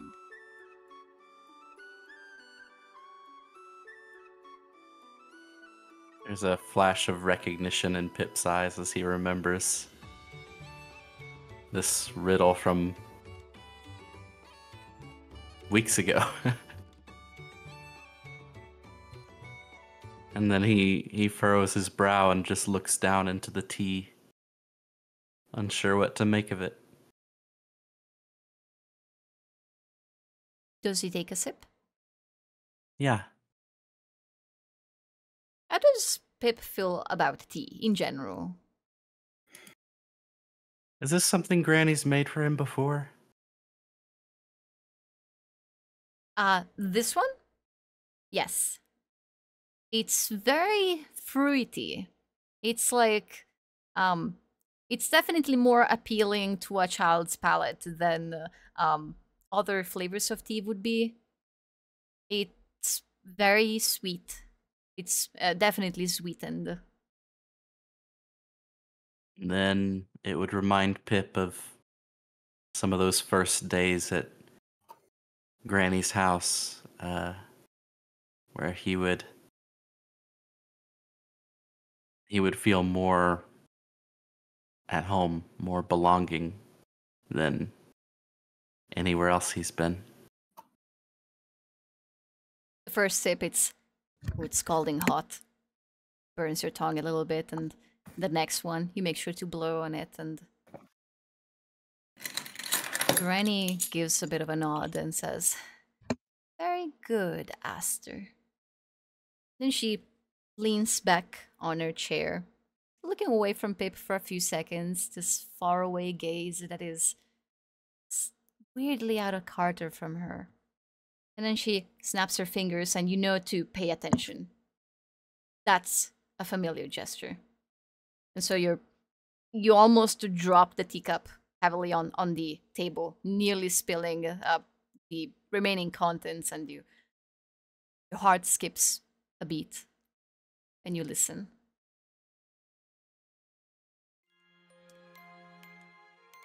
My child, I've seen in shadows deep, where fears take form and secrets creep, that werewolf's claws your peace have torn, your innocence lost, your spirit worn.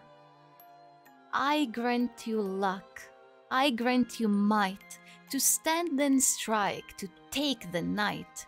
Against this howl your fight is just. Protect your friends in whom you trust. However, in whispers, hear my plea. A warning true, heed it from me.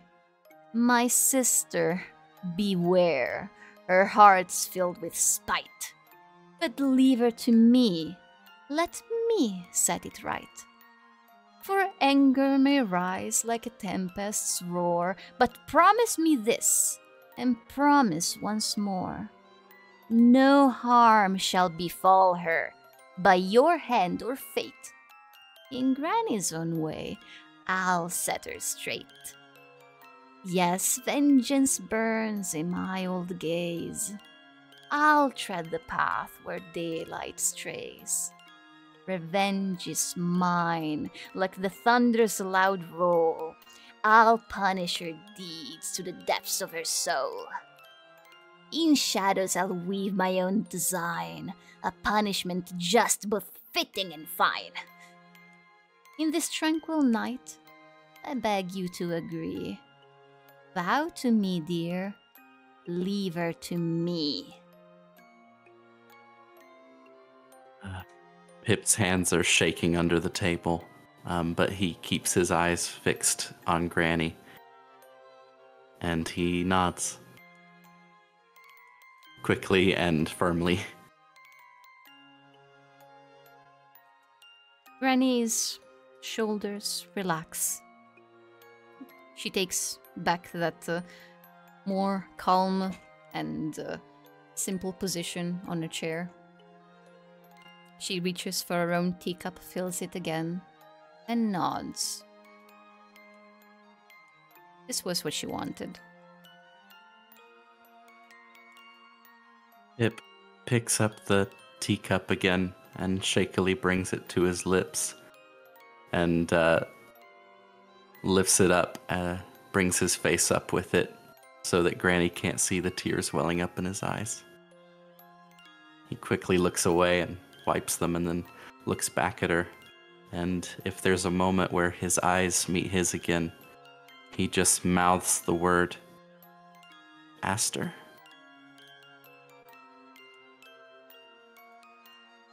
Roll an insight check.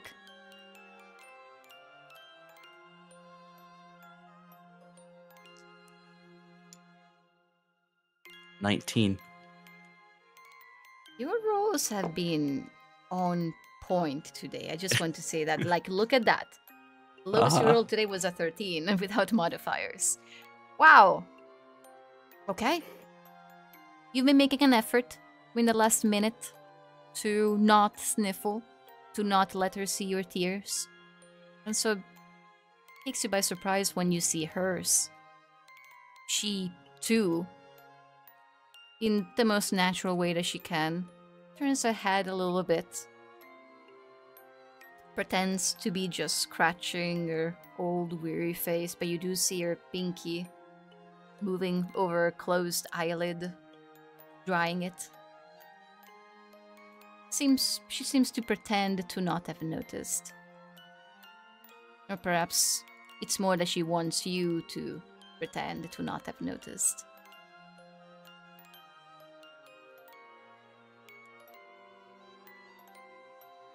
It will not press any further. The both of you silently finish the tea. Until, as time passes, you look off to the horizon and you notice the sky beginning to become a little bit brighter. Granny takes those flowers that she had set against the table, and her hands shake as she pushes against it and pulls herself back up to her feet. She says, "The stars, they fade, their tales now told. The moon, it sets in hues of gold. In this charming land we've had our run, but now, my dear, our time is done. The dawn breaks free with a gentle kiss. It's time to leave, to reminisce of nights like this, so pure, so bright, in Talonsreach under soft moonlight. Come, my child, take one last flight. With Granny's hand, let's leave the night. For in our hearts these memories stay, as we bid farewell to this magical bay."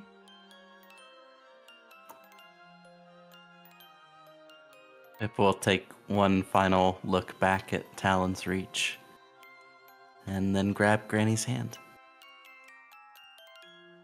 She produces from one of her pockets with her other hand another Catella wing, breaks it, crushes it in the palm of her hand, sprinkles the remains onto your head and hers, and you become lighter than air once again.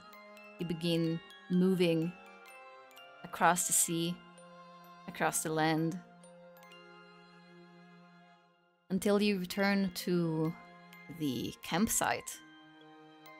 In this world, you don't see your companions, you don't see the bedrolls, your belongings. It's just the location that's somewhat familiar and yet also different.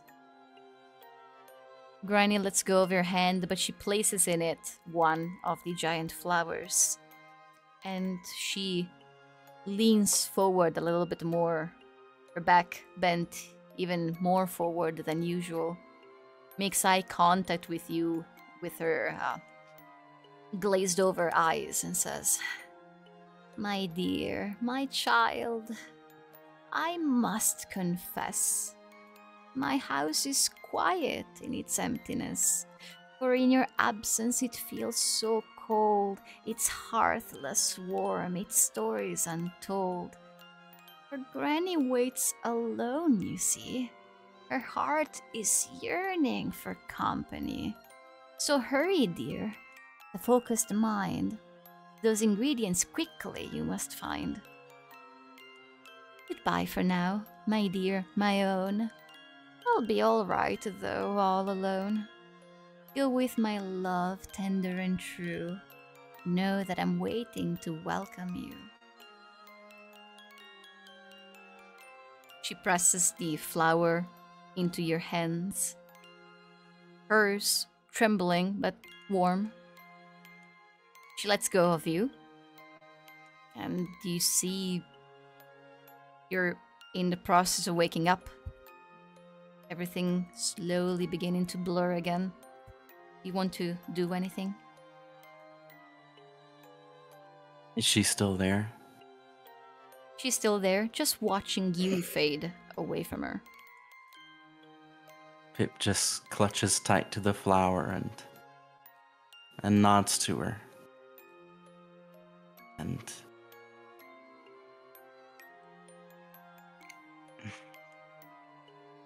he wants to say more, say something. But he knows he can't. And so he just lets himself wake up. When you wake up, the flower is still in your hands. Everybody can take a long rest, and that's where we'll take a break. Bravo! That was amazing! Dang. You had to write a lot of poems. I didn't even read all of them. Wow. Ooh, okay. That was 10 minutes? Yeah. Yeah. 10 Sure. minutes. That was a lot. That was so unexpected. That was powerful. Yeah, that was good. I don't know what to make of this. I promise that by next session I will have a version of this with snow instead of grass. I just kind of forgot. We do it now. Okay. Snow. Beautiful. Yep. I'm immersed. Incredible. I will do that while you guys are talking. As you wake up in the morning and you're ready for another day of travel. I don't know. I'm assuming that Pip may want to talk to the party, but maybe not. Don't make me push you towards that. Yeah. I'm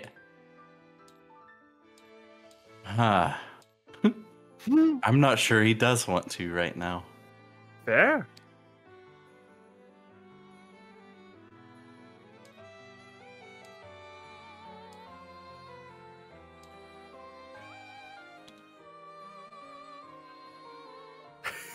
But Well- I think the party would tell. Ta-da, snow. The party would tell that something's up with Pip. He's not his usual talky self. When you do come across an animal inevitably on this day, he doesn't stop and talk to it. No. He probably doesn't even notice it. He's Look at the just snow.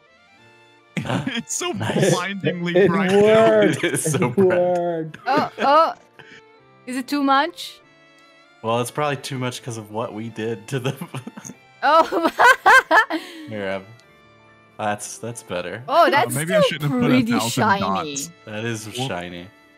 Wow. You can change it in TTS lighting. These dots were a mistake. Oh yes, they were. I'm sorry. That's gonna be a nightmare to. Oh no. Let me get to it. I'm sorry. Oh no, Matt. I just wanted it to be more What like have you snow. done? This is awful. It's snow. Oh no. It's like glitter. You can't get rid of it. I Oh, guess we're gonna no. click the erase all drawings. Just delete everything. What Oh, have you done? but Just remove it all of our artwork. The, I say we just have this. Oh wait, you have made more dots. the happy lizard that's been here for 30 sessions. I mean, it's had its own time in the spotlight. Is It's it okay. time? Blank slate time? No, No. it's okay. Leave them. I'll clean it later. But yeah, yeah, I you think have Can't do resumed. that. There's so much. What were you going to say? I'll Sid? work on this while we go. yeah, I think Tekka would notice that like Pip is like not his usual self. Like that is like probably a little sullen and like his eyes to the ground as he's walking. I don't know. You can tell me, Austin, if that's incorrect. But No, yeah, totally. That's okay, good. Yes, I think Tekka would walk up to him. Pip, you seem unwell. This cold climate is trialing. Here, I will carry you on my shoulders for a while until you feel better with that energy throughout the day. when you say the first words to Pip, he's startled at first and takes a sharp inhale.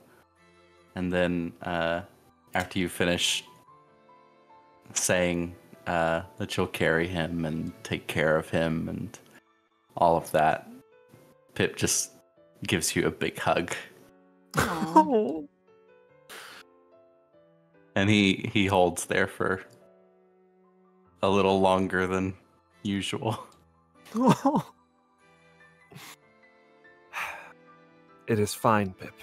We are here on this journey to be there for each other in times of hardship. And I will need you to be strong when I am weak. Do you understand that? Mm-hmm. Good.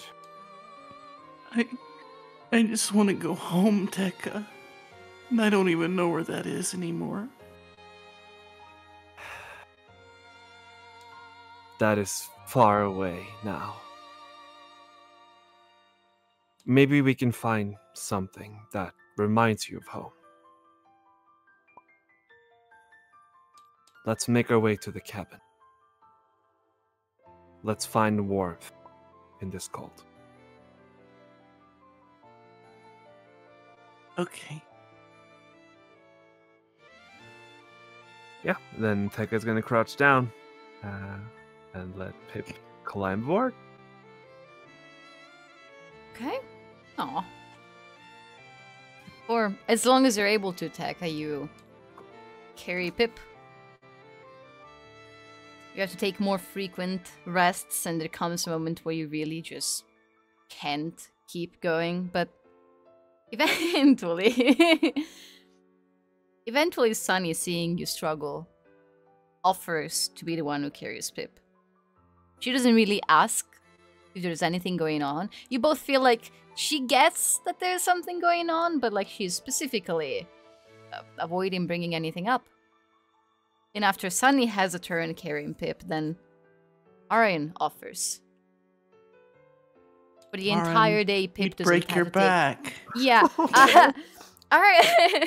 Arian just shakes his head and says, "I'll be alright." And one of his arms falls off. And No, Arian. with the remaining hand, he brings it up to his face and kind of rubs the bridge of his nose and just drags the palm Nose across falls his off. face, and the nose falls off. And then he says, "Okay, that's it. Give me 5 minutes." And he collects his various body parts, sits down on a rock. So monotone. It is fine. Give it 5 minutes. It is He collects his Wednesday. various body parts, realizes he has lost an ear at some point down the path. It's gone. He'll never find it again. Puts down his backpacks. There's like, he has two that are made to go together. So whenever he carries them, whenever he wears them, there's one on top of the other. So they reach far above his head and they reach also really far down his back.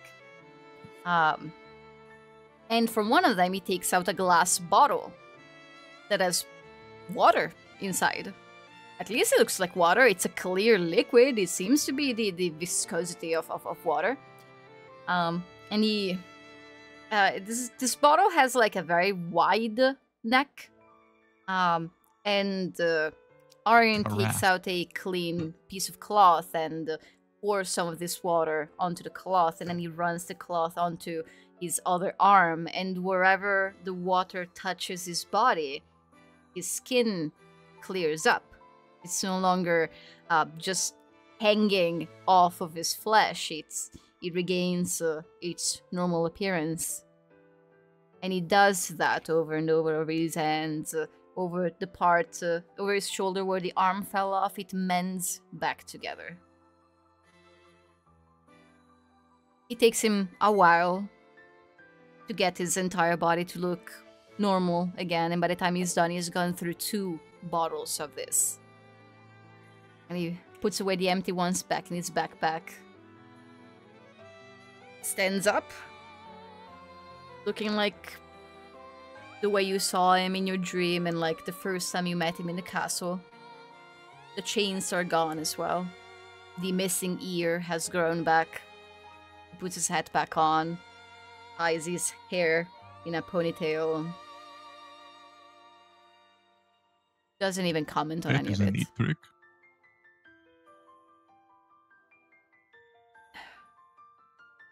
I only have so much seawater. Let's not waste too much time on this journey.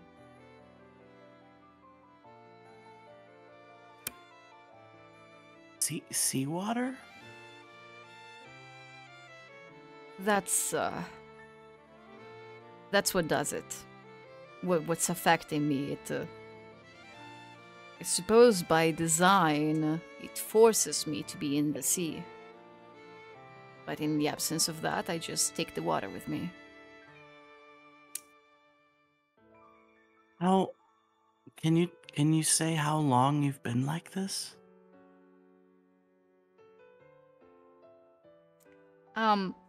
He takes a journal, a small one. He has multiple ones. He takes out a very tiny one that he has in his pockets instead of in his backpack, and he goes through the pages. And like he gives you the amount of time to the date. So it's been a little bit over 2 years since it's been like this.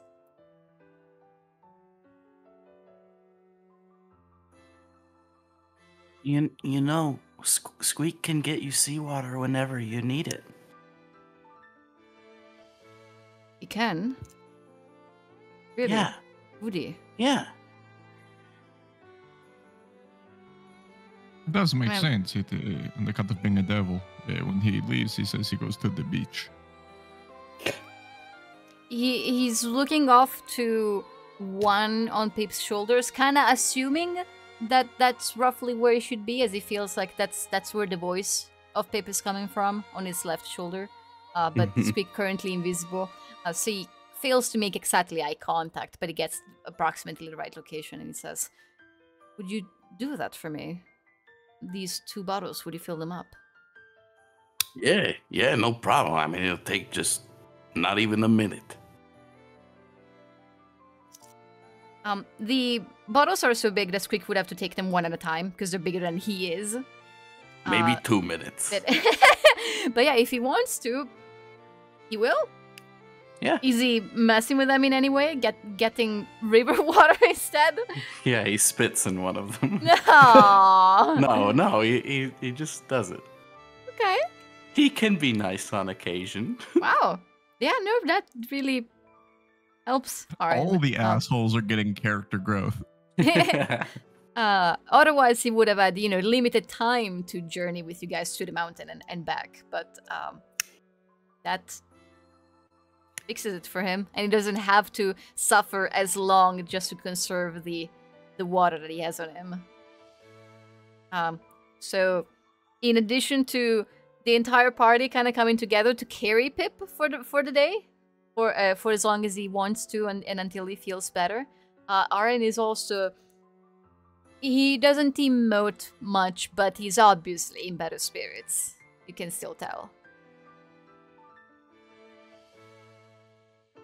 I think You're- after like the third person carries Pip, he's like, yeah, I've had enough, and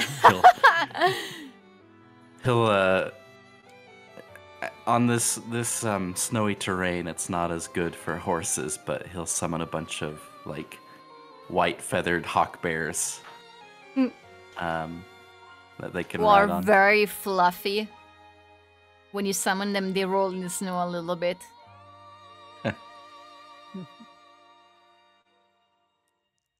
And so you continue on until the broken rib is within view. Whoa! It will still be a while before you can get to it, but this one mountain, you don't even need Aaron to point at it and say that that's where you're going. You can tell. It's almost twice the height of all the other mountains surrounding it.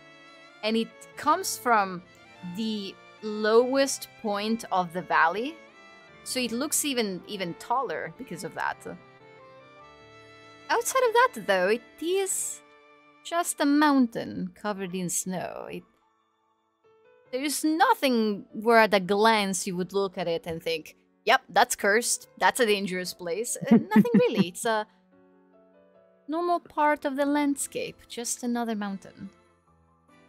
Your footprints behind you mark this path you have chosen as evidence of your journey through the landscape, and as you ascend further and further, you can almost hear the world around you, nature's melody of tranquility and life.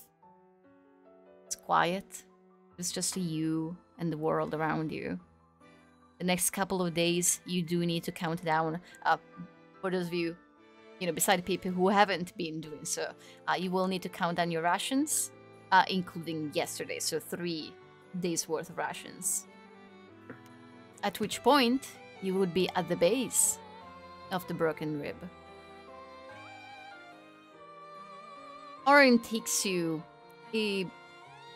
not all the way around, but a little bit, knowing that there is a path, not a traveled one, simply a spot where the incline is more manageable, an easier walk, an easier beginning to your walk up the mountain. And as you're in the process of just going around the rib, you haven't started climbing up it yet, you're faced with a decision. Most of you are thinking about it. You haven't quite voiced it yet, since you've gotten this close to your destination, and then there comes a moment when you are confronted with it.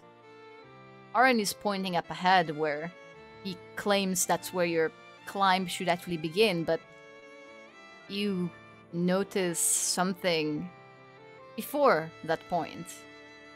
A spot where the landscape is obviously no longer natural. Something that looks kind of like a cave entrance, but definitely not one that has come about naturally. It looks like it was dug, much like the place where you found Runamela. As if claws, massive, have dug this hole into the mountain. And you all pause. You stumble upon it really close to it. Almost feels like it appeared out of nowhere. But there's no actual evidence of that. There's a bit of a feeling, a chill that goes down your spine. Not because of the cold, but this sensation like you've gotten close to a dangerous wild beast. It's hard for any of you to put into words, but you can sense something coming from there. The group halts. You look at the cave, you look up at the path that Aaron has pointed out, and you look at each other. What would you like to do?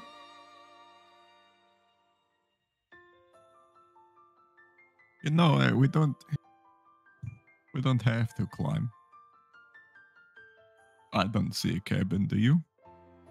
We could just leave. After all this way, and you give up now.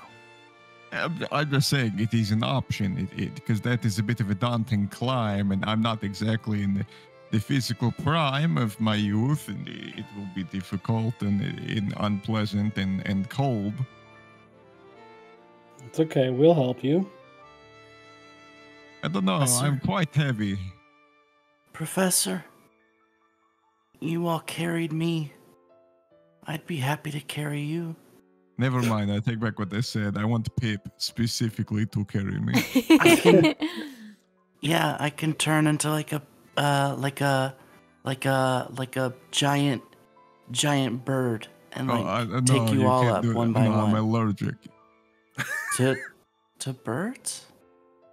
To We've met so birds. many birds. No, just the big ones. You're lying to me. I am. I am not allergic to anything. Vinegar. On the count. Wow. You know, let's just bring up childhood trauma real quick. Of all the times, Pip.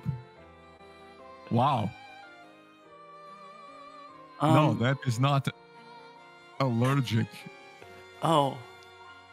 I don't react that way when I touch vinegar. So. It is because it is different. It is like acid. Anyway, we can go up there, but there's something we should think about first. Not doing it? Well, more like delaying it. Because this place is supposed to be cursed with really bad dreams. And Pip looks to the cave. I think I have a pretty good idea of who's been doing that.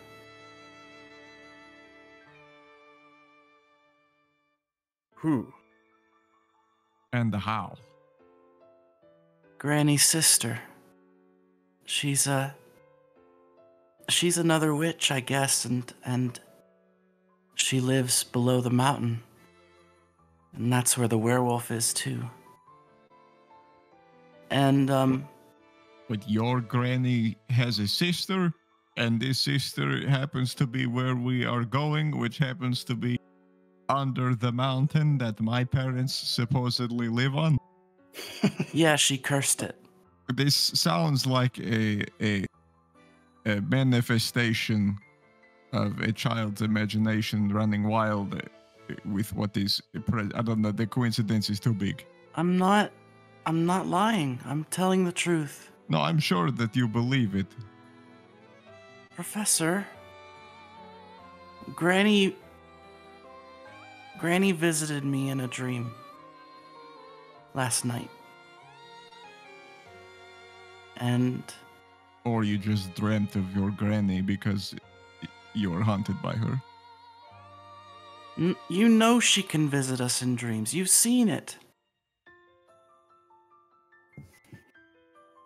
Okay, fine. And what was in this dream? Besides telling you of this sister under the mountain that you're just now telling us about.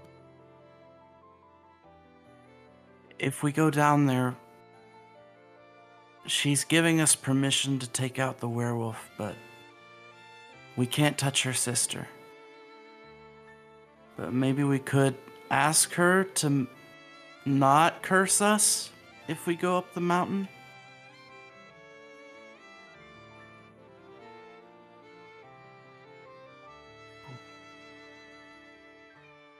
Is this a concern? Is this necessary? Why would she curse us? It might not just be like us specifically, but this whole place is supposed to be cursed.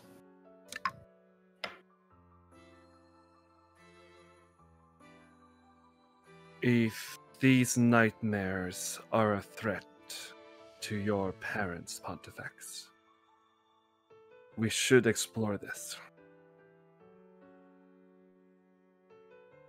Yes, we should definitely divert the direction of where we are going and put it off for a later date. Just until we can figure out if we can stop the curse from I mean, it could be really bad if we try to go up right now. Right, no, I agree. We should do that instead. Are you Professor, actually okay you- with this, Professor? Yeah. Yes? Okay. Just- How long have they been up there? I don't know. Likely a while. They can wait a while more. I have lived hundreds and hundreds of years. I can go another day, or two, or a week, or a year. That is not an option. Well, however long this takes. I don't know how long it might take. I've never seen this cave before. Haven't been inside of it. Do we know where it is?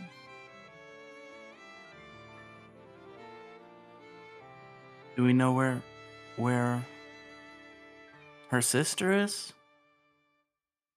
The cave. It's right there. Do you not see it? What? He's gonna squint real hard, old man style. Turns out you were looking like the. We've been standing next to it for. It's because you're in a circle talking to each other. Pontifex was the one with his back to the mountain. What? Oh, Yeah, we're like Oh, no. right at the entrance. Also, a that's little what bit of snow prompted you bringing blindness. it up. That makes sense. Yeah, my eyes were sunburned from the snow. Are you Definitely. aware of, and Arian gestures at the cave entrance, of Ledarian's, caves, the entire underground system? Like a What? Ledarian Underdark. Like a dark place that is under other places. Small out of character note: there is no Underdark in Plurna. Yeah. Just just making Not a sure. joke. Yeah. I thought that's where all the gnomes live. In the deepest hole of Plurna they could find. Anyway, I haven't it will be charted. under the dock when we bury it. I have not even charted a quarter of the underground landscape of Ledaria. There's plenty of stories about giant monsters carving enormous caves underground. You could... Supposedly, I haven't tried it, but supposedly you could travel from one end of the continent to the other and never see the sun. Oh. So, was it more than just the Nahadra who made the tunnels? That's correct. The Nahadra is more that they moved into the ones that already existed.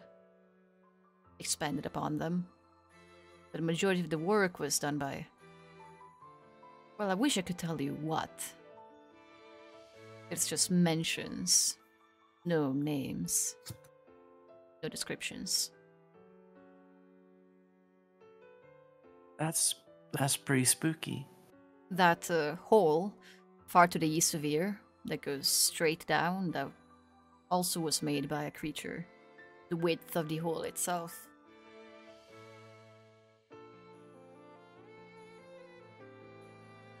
Supposedly, that is. Well, before we go in the cave, what's our plan with the werewolf? He's not gonna stop hunting us. Well, does the werewolf not have the acorn? Or the leaf, or whatever it is that makes the tower? He has need that one, back. right? Yeah. And he's not going to stop. And I mean, we killed his family. Why are we getting conscious about it now? Well, because there is another option. We could kill him, but also I I could just take his powers away. Make him not a werewolf anymore. And I'm sure he'd still hate us, but what would he be able to do about it? I'll take your bending away. Well, as someone who is not a werewolf, speaking to another person who is also not a werewolf, I would not want either of us to have a vendetta against the group. Simply taking away this affliction may be a temporary solution, but if there are other ways to be dangerous. Sunny, like, to make a point. Sorry, I talked over you. Could you repeat that? Book was saying he has teamed up with a witch before to gain more powers, right? That's why he's here. So, what would stop him from making another deal? Acquiring another power? I mean, he's already given his whole life. What more could he give?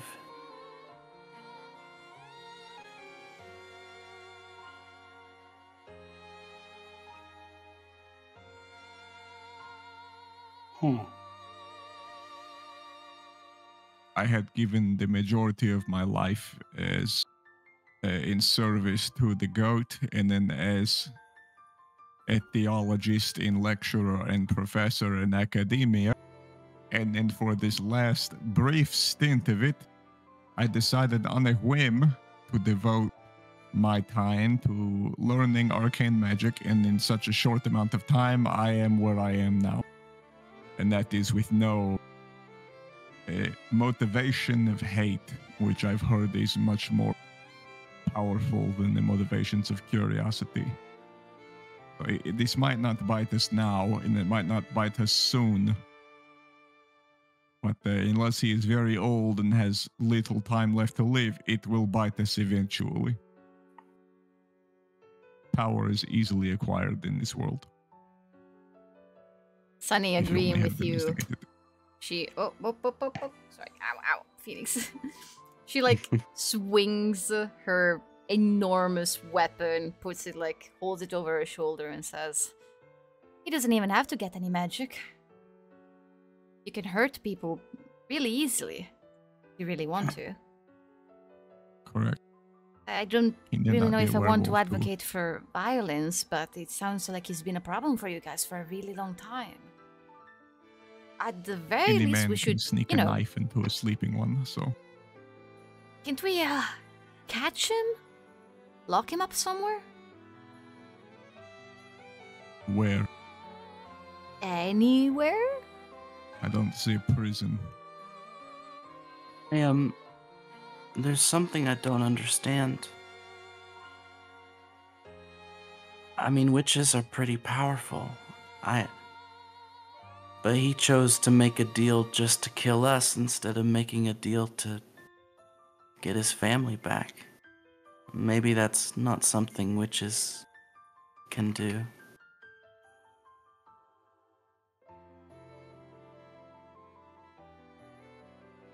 You're saying he needs a priest?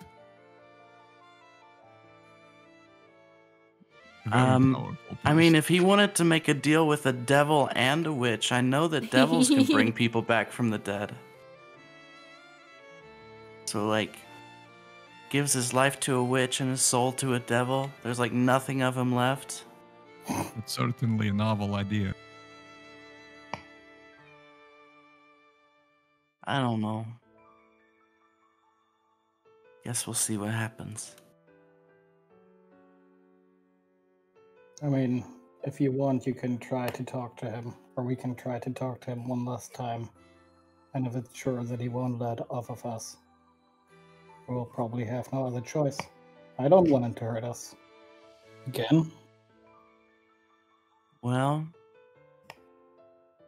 should I make a reinforcement? And Pip holds up the bag of rocks. Huh? Something to help us before we head in? Yeah. Pip is going to bury a rock. In the snow. Roll a D100. Oh my god. Please become a snowman, Pip. Oh, 100. Oh, I think that's the snap, first okay. time I've ever rolled a 100 on a D100. Oh my god. Oh no. To become a werewolf. There is no fucking way you just did that. What? What have I done? You've become a mountain. I cannot believe this, okay? Alright, so we're sticking with it. What are There's you only doing? one possible outcome that would be very bad, and the professor would try to murder you out of jealous rage. Okay, so So assuming it's not that one, we're good. out of the snow, a rock re-emerges. It's in a different shape now. It's in the shape of a single long stone plank. It's a rectangle, thin, made of stone, smooth, pretty polished, and it's about 10 feet long. And you stare at it for a moment. That's not a stone pip, that's just a slab of stone. And you, in confusion, you kneel down to pick it up. It's so heavy that you can't lift it. No, it's not heavy, it's planted into the ground. And as you're touching it and looking it over for a few seconds in confusion, another plank grows out of the first one.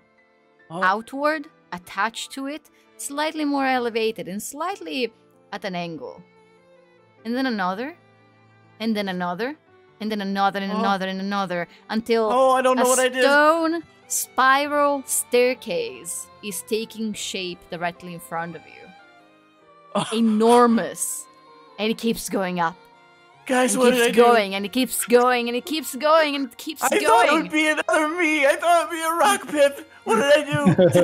Tekka, what did I do? Brooke, help.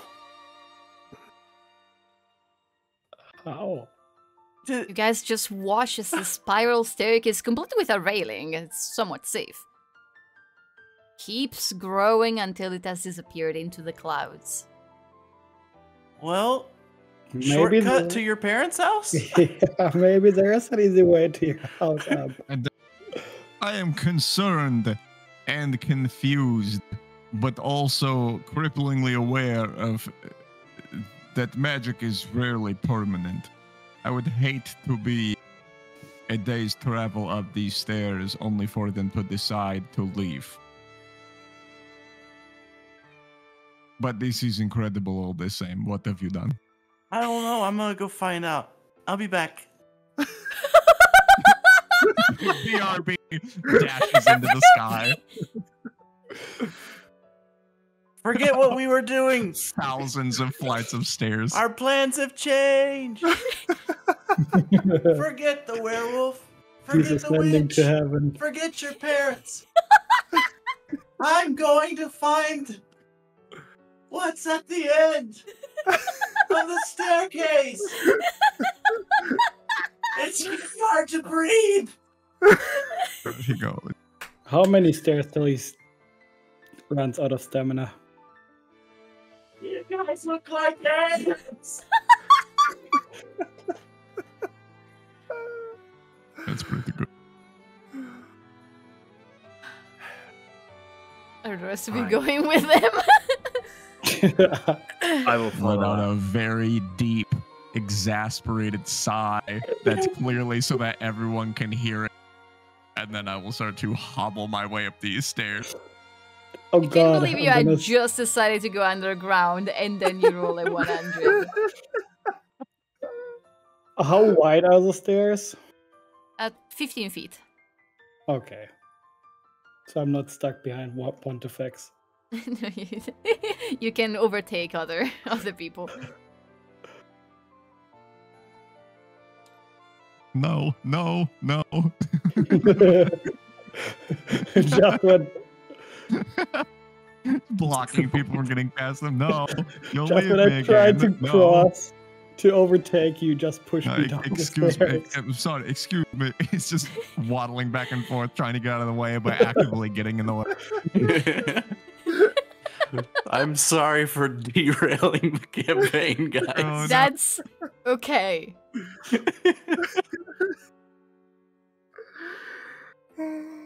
Well, if we spend the next 30 minutes climbing stairs, then that'll be a great session. The climb is certainly easier than it would have been to trudge through snow and climb scale actual stone walls. The only discomfort from this climb is that it gets colder really quickly. And you tire rather quickly, but you're free to take regular breaks. There are no monsters on this staircase, there are no wild animals, there is no food to be gathered, so of course you rely on your rations. And your climb continues for as long as you're capable of going until you're out of stamina entirely. And you try to figure out how to set up camp. You can't start a normal campfire, but Pip has his magical fire that doesn't really require tinder and wood, and you guys just distribute yourselves across the staircase, some of you above the others, and the steps are not wide enough to be comfortable to set up your bedrolls here, especially for the firbolgs. For them, it's just they have to sleep on their side, and at some point after, during the night, multiple people just rolling in their sleep, they start going down the staircase, and at some point you all tie yourselves to prevent this from happening again. So your sleep isn't the most comfortable, and it's not very warm, and you wake up sore, and you end up sleeping a couple of extra hours to kind of make up for the quality of that sleep. Yeah, just rolled all the way down. But the following day you resume, and you climb and you climb, and it's not even noon and your legs are already very tired. You take more regular rests. You take longer rests. There isn't really any animal that Pip can summon to assist with the climb. But all in all, compared to what scaling the mountain would have been like, this is simpler. It has a different set of challenges, but it's doable. The problem is that you don't really know where you're going, or even if there is anything, because you still can't see where the staircase goes. It just disappears into the clouds above. When you first planted that rock, you were at the base of the mountain, but because the mountain becomes narrower at the top, you're effectively going further and further away from it. Pontifex, the higher up you go, the harder it becomes to for everybody else to breathe. I don't think it would affect you. Yep. Like, it wouldn't get any harder to breathe through your skin. Right. But you instead feel a different kind of discomfort. This feeling in the back of your mind. You're getting closer and closer to the realm of the dragons. The place where humanoids are not supposed to go, and the place where you had a bad time. And so, as you struggle to climb up the stairs, usually your attention is outward, towards the sky, above you, to your right, to your left, always making sure that there's no dragon sneaking up on you. And up here, the only sound you're hearing is the wind. There isn't a single bird who can reach where you are, whose flap of the wings you would be able to hear their songs. So you figure that if at any moment you hear something flying, you would know to take it very seriously. But at the moment, it never comes. You keep climbing higher and higher. You rest for the second time. You're just below the clouds at this point. Arian warns you to cover yourselves even more the following day, to just, as you will get even colder and it would be like diving into water. Pip, you would have always thought that clouds would be this kind of soft, cotton-like texture. And you learn in this occasion that that's not the case at all. It's just, yeah, it's unpleasant. You were excited about it, but now you're just cold and miserable. For a while, you can't even see where you're going. So, You can barely see the next step ahead of you. Let me just say that, like, for the first day of travel up this staircase, Pip was ecstatic. He was like the first one climbing upwards and pointing out all the different things that he could see off in the distance and just being like, "Come on, guys, come on!" And then the second day of travel, like, as the day goes on, he just starts like hating it. This is the worst. Just an endless staircase. There was a moment where he started doing the thing, like, are we there yet? Are we there yet? But now you kind of want to turn back. He's starting to worry that this may not be worth it. You know, you could get back to the ground very, very quickly. I know. But no, this isn't so bad. I actually welcome the monotony. It reminds me of my days at the libraries. For those of you who can see the poetry in it, it is calm, it is safe. All of your worries are somewhere far, far below you. Do we, I guess, going up the staircase, Pontifex would obviously have the dragon thing on his mind, and that, like, irrational level of paranoia of, like, they can feel me coming. I'm, like, on their no-fly list or something. The professor would probably, like, obsessively, every time that he rounds the staircase in that same side, be looking towards the mountain to try to spot the cabin.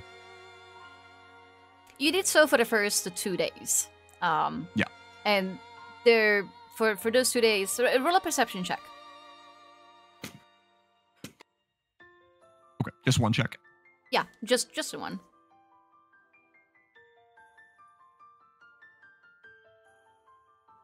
Ooh, first roll. Make it a good one. Nope. No sign of civilization. Not at all. No buildings, no people.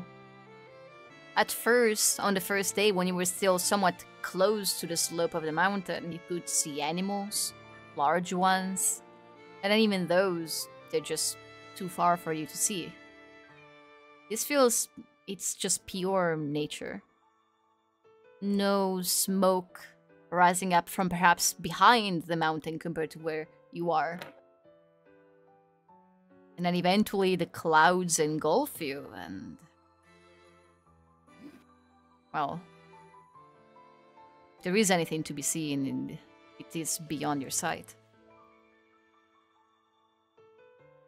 You might be the only person comfortable with how wet your clothes have gotten. Almost feels like you're underwater at this point. But that doesn't exactly bring you comfort. You remain paranoid and you remain worried. And you wonder just if there even is anything left to be found up there. The very top of the mountain, you know it's very far away from the staircase at this moment, even without being able to see it. You climb, and you climb, and you climb. And then you're bathed in sunlight. It's somewhat sudden. The moment the clouds are no longer gray, but they start to turn yellow, white and then golden. You push through the final layer and you are above them. You can see so far all around you, although there isn't that much to be seen. It's all just clouds. You found, finally, the sun. It feels, in a way, almost really far away. You don't really feel its heat at all, but there it is. You're finally able to estimate the time of day. It's almost directly above you, a bit further to your right, so early afternoon. And the landscape, clouds all around you, it's beautiful. Empty but beautiful, a view that is really just reserved for the dragons. And as you take a couple more steps on the spiral staircase and you turn around, there's the tip of the broken rib, piercing through the clouds, still reaching a little bit higher. Your staircase ends here. The final step is wider than the others. It's more of a square platform, big enough where all of you can stand on it. You are at the top. There's nothing but clouds all around you, and the very tip of the mountain ahead of you, far out of your reach. The last people in the group catch up to the rest of the party. You all gather, and you look. You're shivering, cold, miserable. Finished your climb. There's nothing up here? Clouds.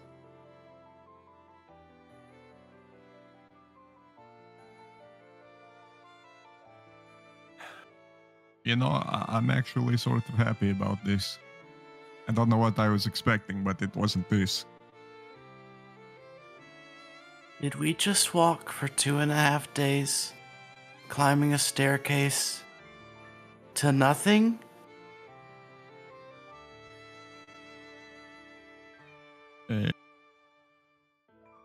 I wouldn't say to nothing, but It is beautiful, though.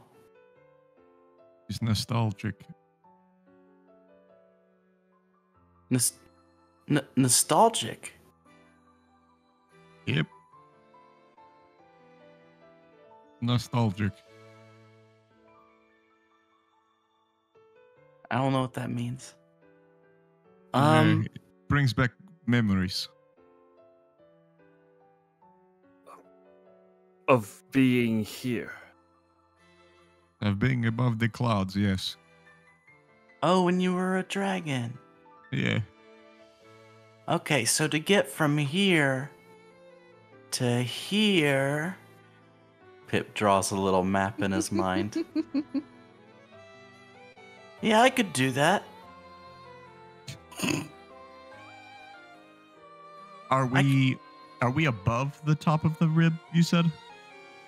The rib reaches further up, but you're very close to the top. Okay, it still keeps going. Okay. Yeah, this I is could be approximately right. Maybe a little bit further down. Like there is a bit more mountain to go. I could be a Big bird. mountain. I could carry you.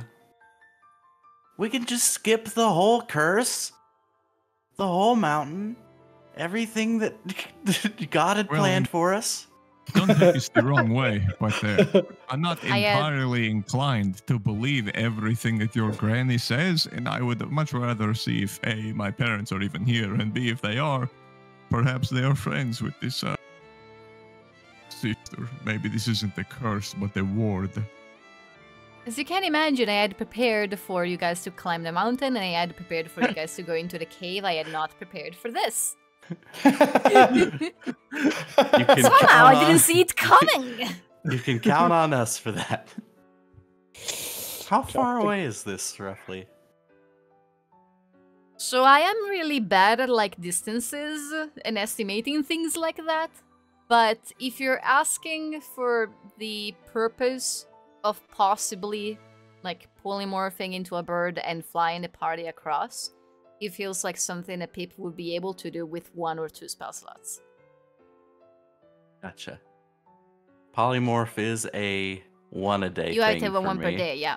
So like, you know, there's that uncertainty. Maybe you can do There it. is the fly Maybe some people there half the today party will be to left get it out behind for a tomorrow. day. Yeah. Is there any way I could be made faster? Yes. Oh, sweet. How? And Pontifex is going to look at Arin. Just for a minute.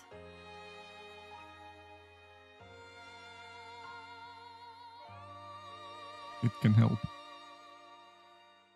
Otherwise, do you all remember a long time back when we first met and we found the grave site, or potentially of Jamil Fleetfoot, and there was the crevice with the ladder, and I elected to not use the ladder and took a lot of you with me, and I slowed the fall. Mm-hmm.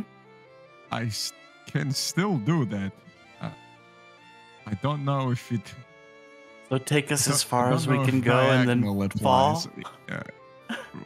Well, I don't know Oh, you're right. saying like go like this? or simply if we leap. I don't know if it will do like this, if there is if it descends or if it just kind of droops. Right, so if we're going like as fast as we can, like up here, Right, and if we can then just launch spell runs ourselves. out about right here, but then we're still going at a pretty fast speed, but then you feather fall us, we fall slower, but we're still going fast in the same direction, subtracting air friction. What? Maybe we fall around here.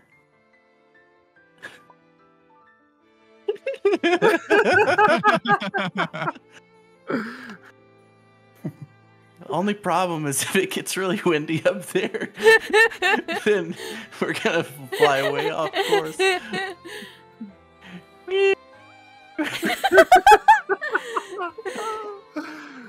Right, Another so I area suppose that the DM hasn't alternative prepared. The alternative is that yes, you take some of us and leave the others. What is the largest flying animal that I know I can turn into? I came across larger birds larger than Glimmer at Talonsreach. Yeah? I like this sorry. morph into that dude I met. Sorry. In my dream. There's Sorry, a for a big moment I owl, thought you were big like snow talking in owl. character. The biggest bird you would have seen in Talonsreach. Roll me a d20. Just a straight d20.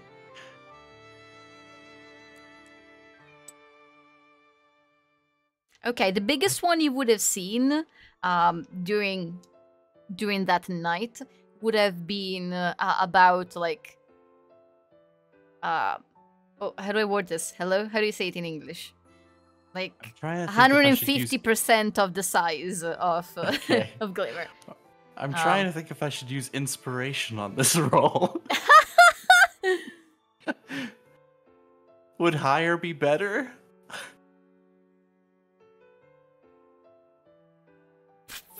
Do it! Okay, I'm gonna use pumpkinspiration on a roll to determine the birds I've seen. This is very pimp. I have a meme for this. 13. Say again, you weren't Okay. prepared. Well, it's about the same answer. Why am I not Oh. seeing your roll? It's a. Oh, it's the right! inspiration. Sorry, I used this. Yeah. So I've described the Glimmer as like about being horse-sized, right? Sure. Yeah. something like that. So I thought this it was a would little be bigger, like yeah. really treading the line between like a large and a huge creature in D&D terms. Between yeah, a 2x2 and a 3x3. Yeah. It's So, like a 2.5 by a 15 2.5. feet tall bird. That's a big bird. That's a big bird. That's like 2 Charizards. Wait, no, 3. What? Yeah, Charizard's only like 5'2" or something. It's really, Really? funny. Yeah, Charizard's really small. He's like comically small. Okay. I had to look it up, not because I think you're a liar, just because I had to see it with my own eyes. It's and it really is weird, indeed yeah. 5 feet tall. I would tower over a Charizard, and it's really funny. Oh, sorry. It says its canonical height is 5'7". So I am whatever. But the point is, I shocked. thought it was so much bigger. Wow. Anyway, so like 2.5 okay. Charizards. Which sounds bigger than it is. What kind of bird was it? Ah! The Charizard bird. Let's see.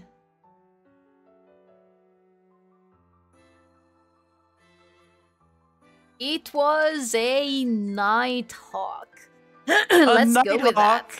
It looks pretty cool to me. I like its feathers. It was a Nighthawk, and it was absolutely massive.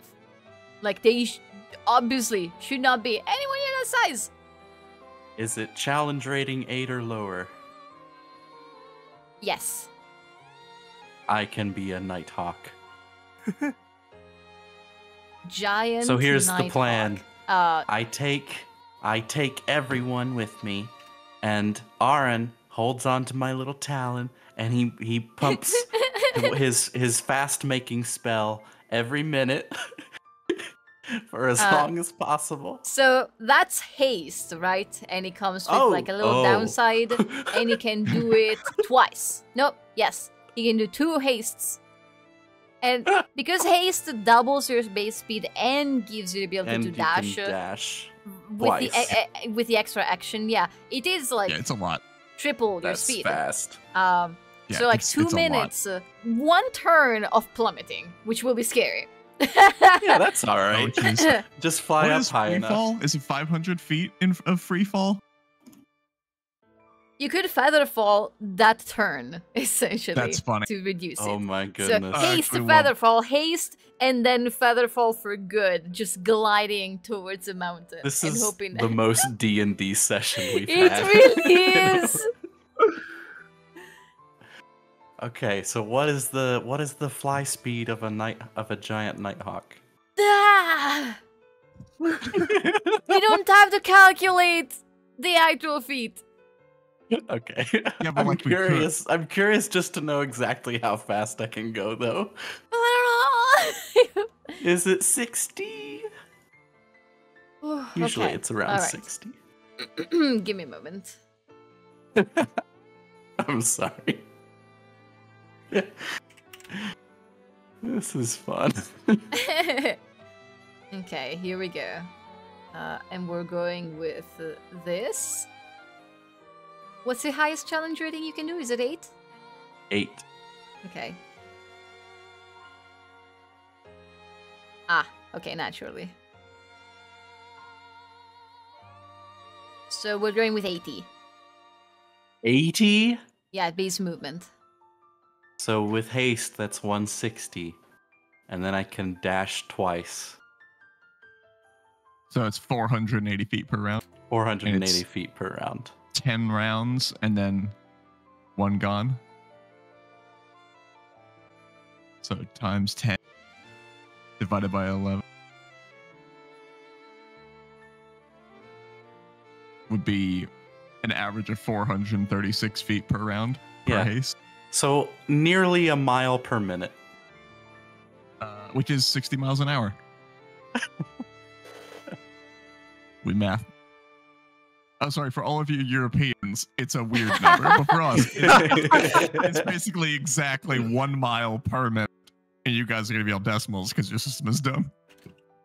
You use systems that work in base 10. That's dumb. We use a system that's 60 based miles on per hour 5,860 feet. are 96.5 kilometers per hour. Yeah, that's a good speed He's right there. Yep, it's a fast bird.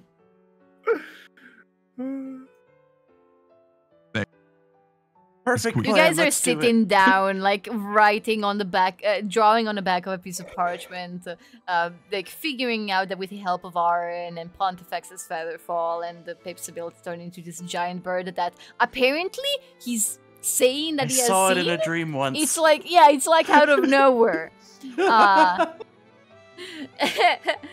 You, so you see just Sunny like looking back down at the staircase, like she's just considering going back.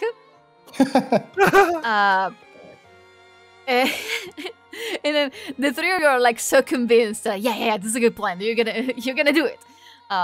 And Pip, as promised, turns into a bird that is even bigger than Glimmer. You've never seen a nighthawk approach anywhere near this size. And Pip leans forward, letting people climb on his back, however many can fit there. Sunny just takes a step back. She holds up her hands and says, I can't. I'm scared of heights. This sounds like a...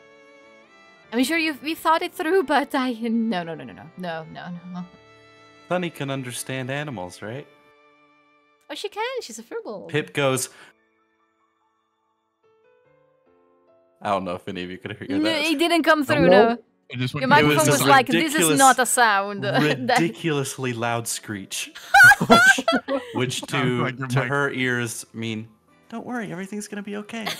Oh, God. No, she takes a couple of steps down the spiral staircase, just throwing her hands up in the air. She refuses, and like, with the rest of you being ready, Pip, you just snatch her into your talons.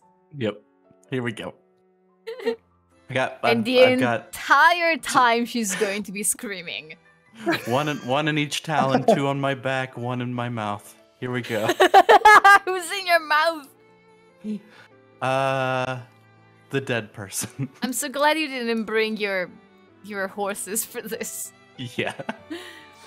The Tresem just clings to your tail. Despite being able to fly. Not this fast. Right. The wings are spread wide, but she's not doing any of the legwork. Yeah, Pontifex could just literally snap her out and snap her back in later, but I don't think he's done that. I don't think he's done that in a long time, actually. Yeah, ever since he like was on his own. Yeah, since the week. Since the week. We don't talk about the week.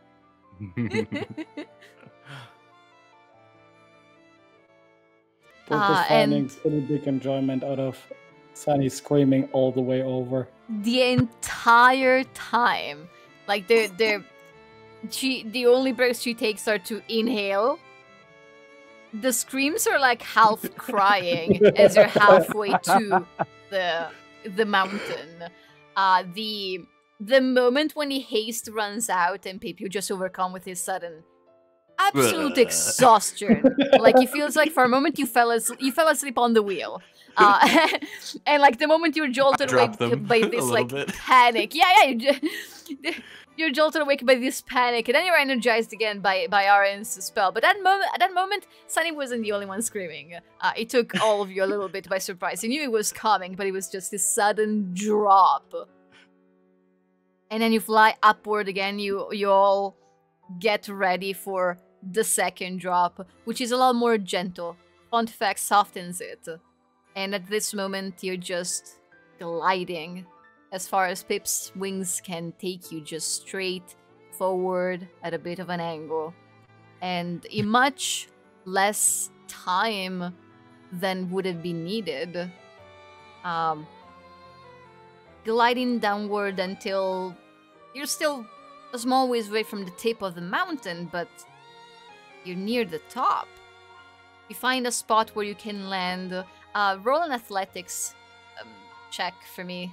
Make it acrobatics, actually. That feels more acrobatics. What are my stats? It's... Oh, fuck! You're right! I don't have a stat block for this, obviously. Use yours. It's fine. I'll just use mine. Yeah. It's merely for funsies. 6. Yeah, it's a crash landing. Just, like, you'd be able to do this if you didn't have so many people on your back. Like, this is more weight than, even at your size, you can comfortably carry. And so you arrive on terrain that is... you were trying to find it somewhere flat, but you missed the part where you wanted to land. You end up against this much more sloped part of the mountain, and at much higher speed than you meant, and you just crash into the snow. For you, it's a soft landing, but everybody else gets flung in every direction. Sunny is lost further down. She, as you all find each other, but you can't find her, and that's because she didn't move. You find her exactly where she landed, just up, face down, trying to calm down from one of the scariest moments of her life. Brooke has to pick her up and just pull her up to her feet. Laughing while doing that. Come on, that wasn't that bad. You've crying. been through worse. You're having a laugh. She covers her face in shame, and she's like crying for the most part, laughing a little bit at herself, and then crying again. Oh god. I take her in my arms once she's up. Still chuckling a little bit. What is this game?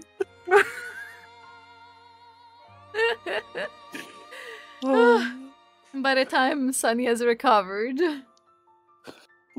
you look up and the rest of you see something that Pontifex has seen a minute earlier.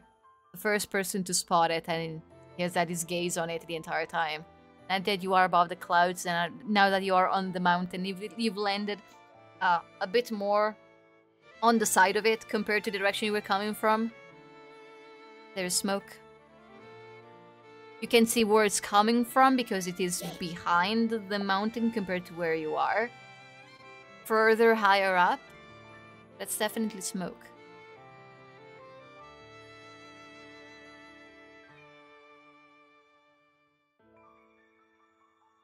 It nudges Professor Pontifex with his beak. Gazes up towards the smoke. I know, I see it. Right, that's what I thought too. Pip, you know I don't speak Ledarian. I'm only hearing the second half of your bird noise, which is the best part. Brooke can translate. The equivalent of Baxter, you know I don't speak Spanish. Actually, I think I can only speak to animals, but not understand them. Oh, you're right! Oh, You're right, yeah, we brought it up a bit previously. oh yeah. Pip just cocks his head back and forth and starts bobbing it up and down, and then takes little bird hops up the mountain, flaps wings. Well, I don't know what he's saying, but from his movements, we should go up there.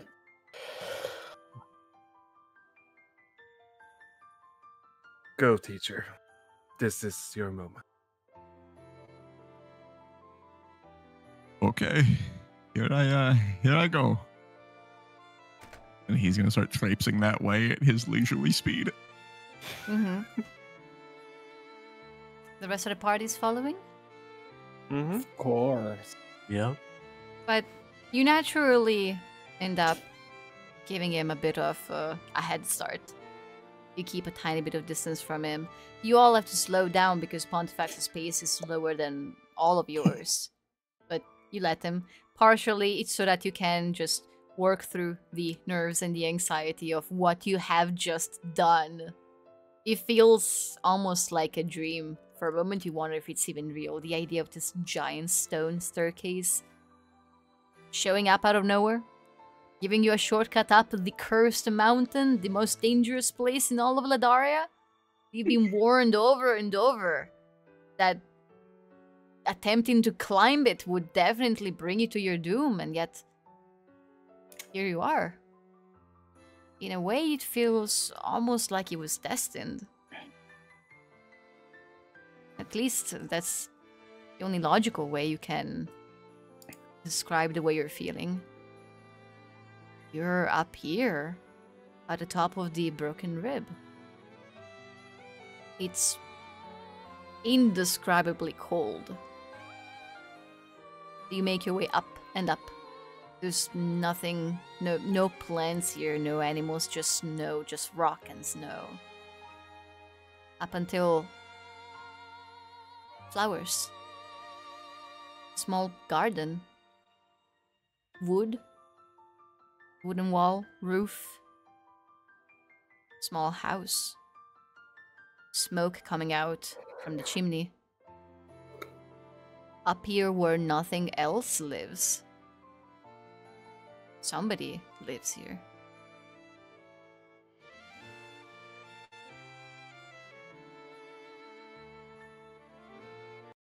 You don't see anyone. You just see the house. Nobody's outside. You approach the door and it's all normal. He's gonna look back at his friend group that are now standing on the front. I don't know if I should call this a lawn, but you know, the door could be trapped. It could knock and just explode and kill us all. You know, we could Go. Fine. No. Knock on the door. Did Tekka just say no dilly-dallying?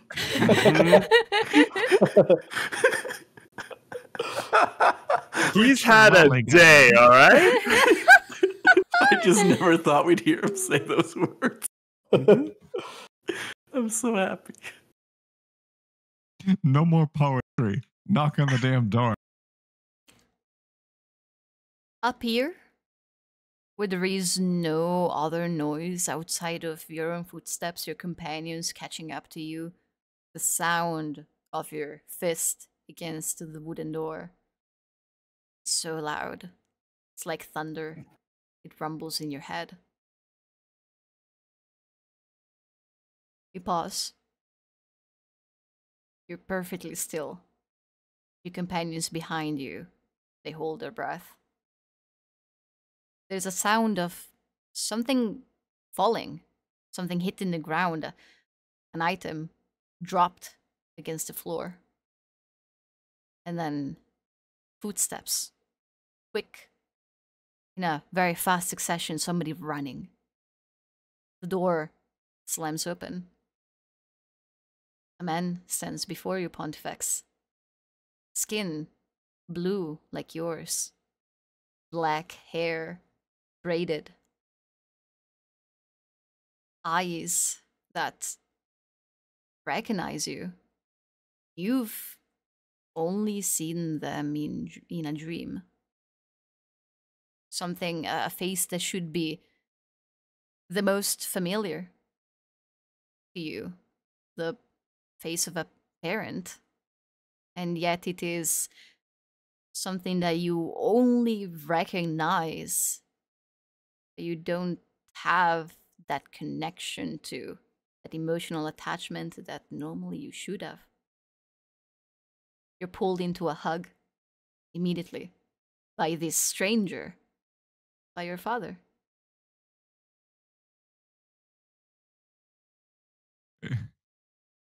Hi, Dad. That sounds weird. Hey, Pontifex. You made it. Who names their child Pontifex? He laughs. And we'll end the session there.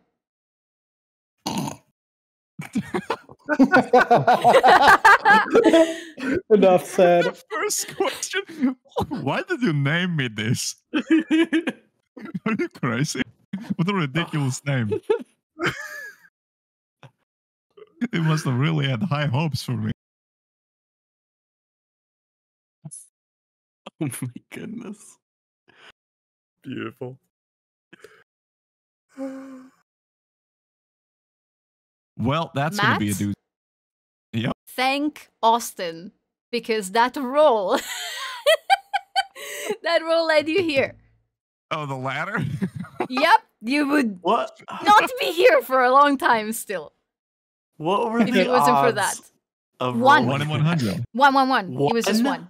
It was just the 100. Oh Uh, my At goodness. this point, Literally, I'm it just going makes to a tell big you. ass staircase. That's all it does. Okay. Would you like me to? Like, I have never given you like exactly what the bag does because like for fun, you know. But Well, if you yeah, want, I can tell you don't like wanna know exactly. the options. All right. Well, it's not about. Unless- Okay. All right. But yes, it was literally just on a roll of 100. I mean, are they all one ofs or Most are of some no. rarer than All of others? them are ranges. Oh wow. They're all ranges except 1 and 100. Yeah. Those are the special Wow. rolls.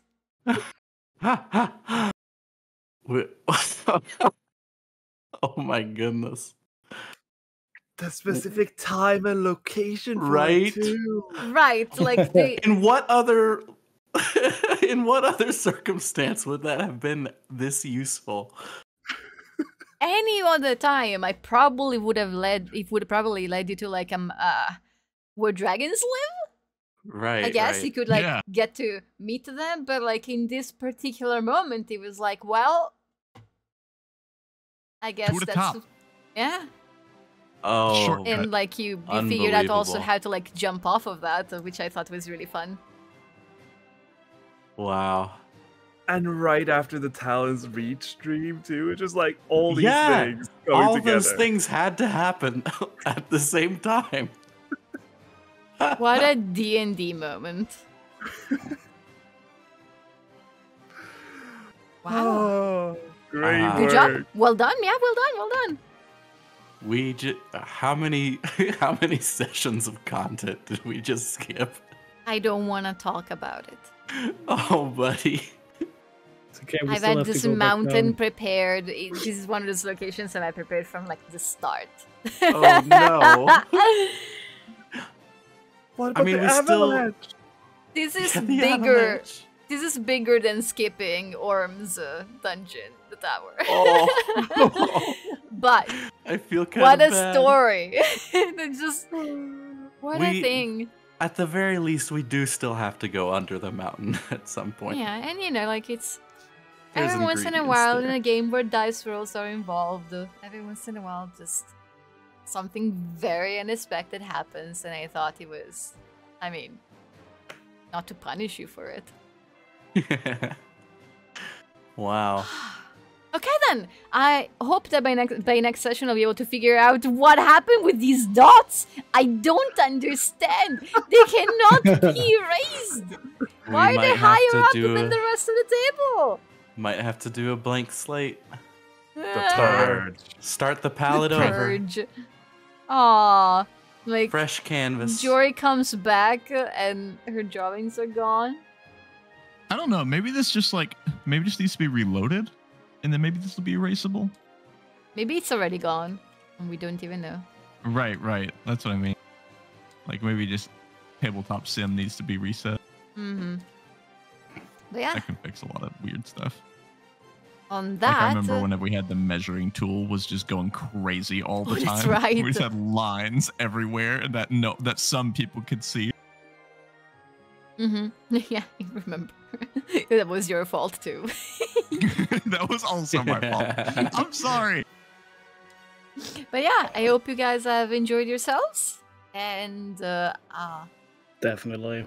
Absolutely. do we not have Sid next week? No me. Yeah. No. I Okay. mean, that's fine. That's fine. That's fine. We'll miss you. Mm-hmm. I mean, I'll follow Yeah. along. I'll try to follow along. As for the rest of you, I will see you next week. Yep. Goodbye, everyone. Enjoy your week. Adios. Bye. Bye.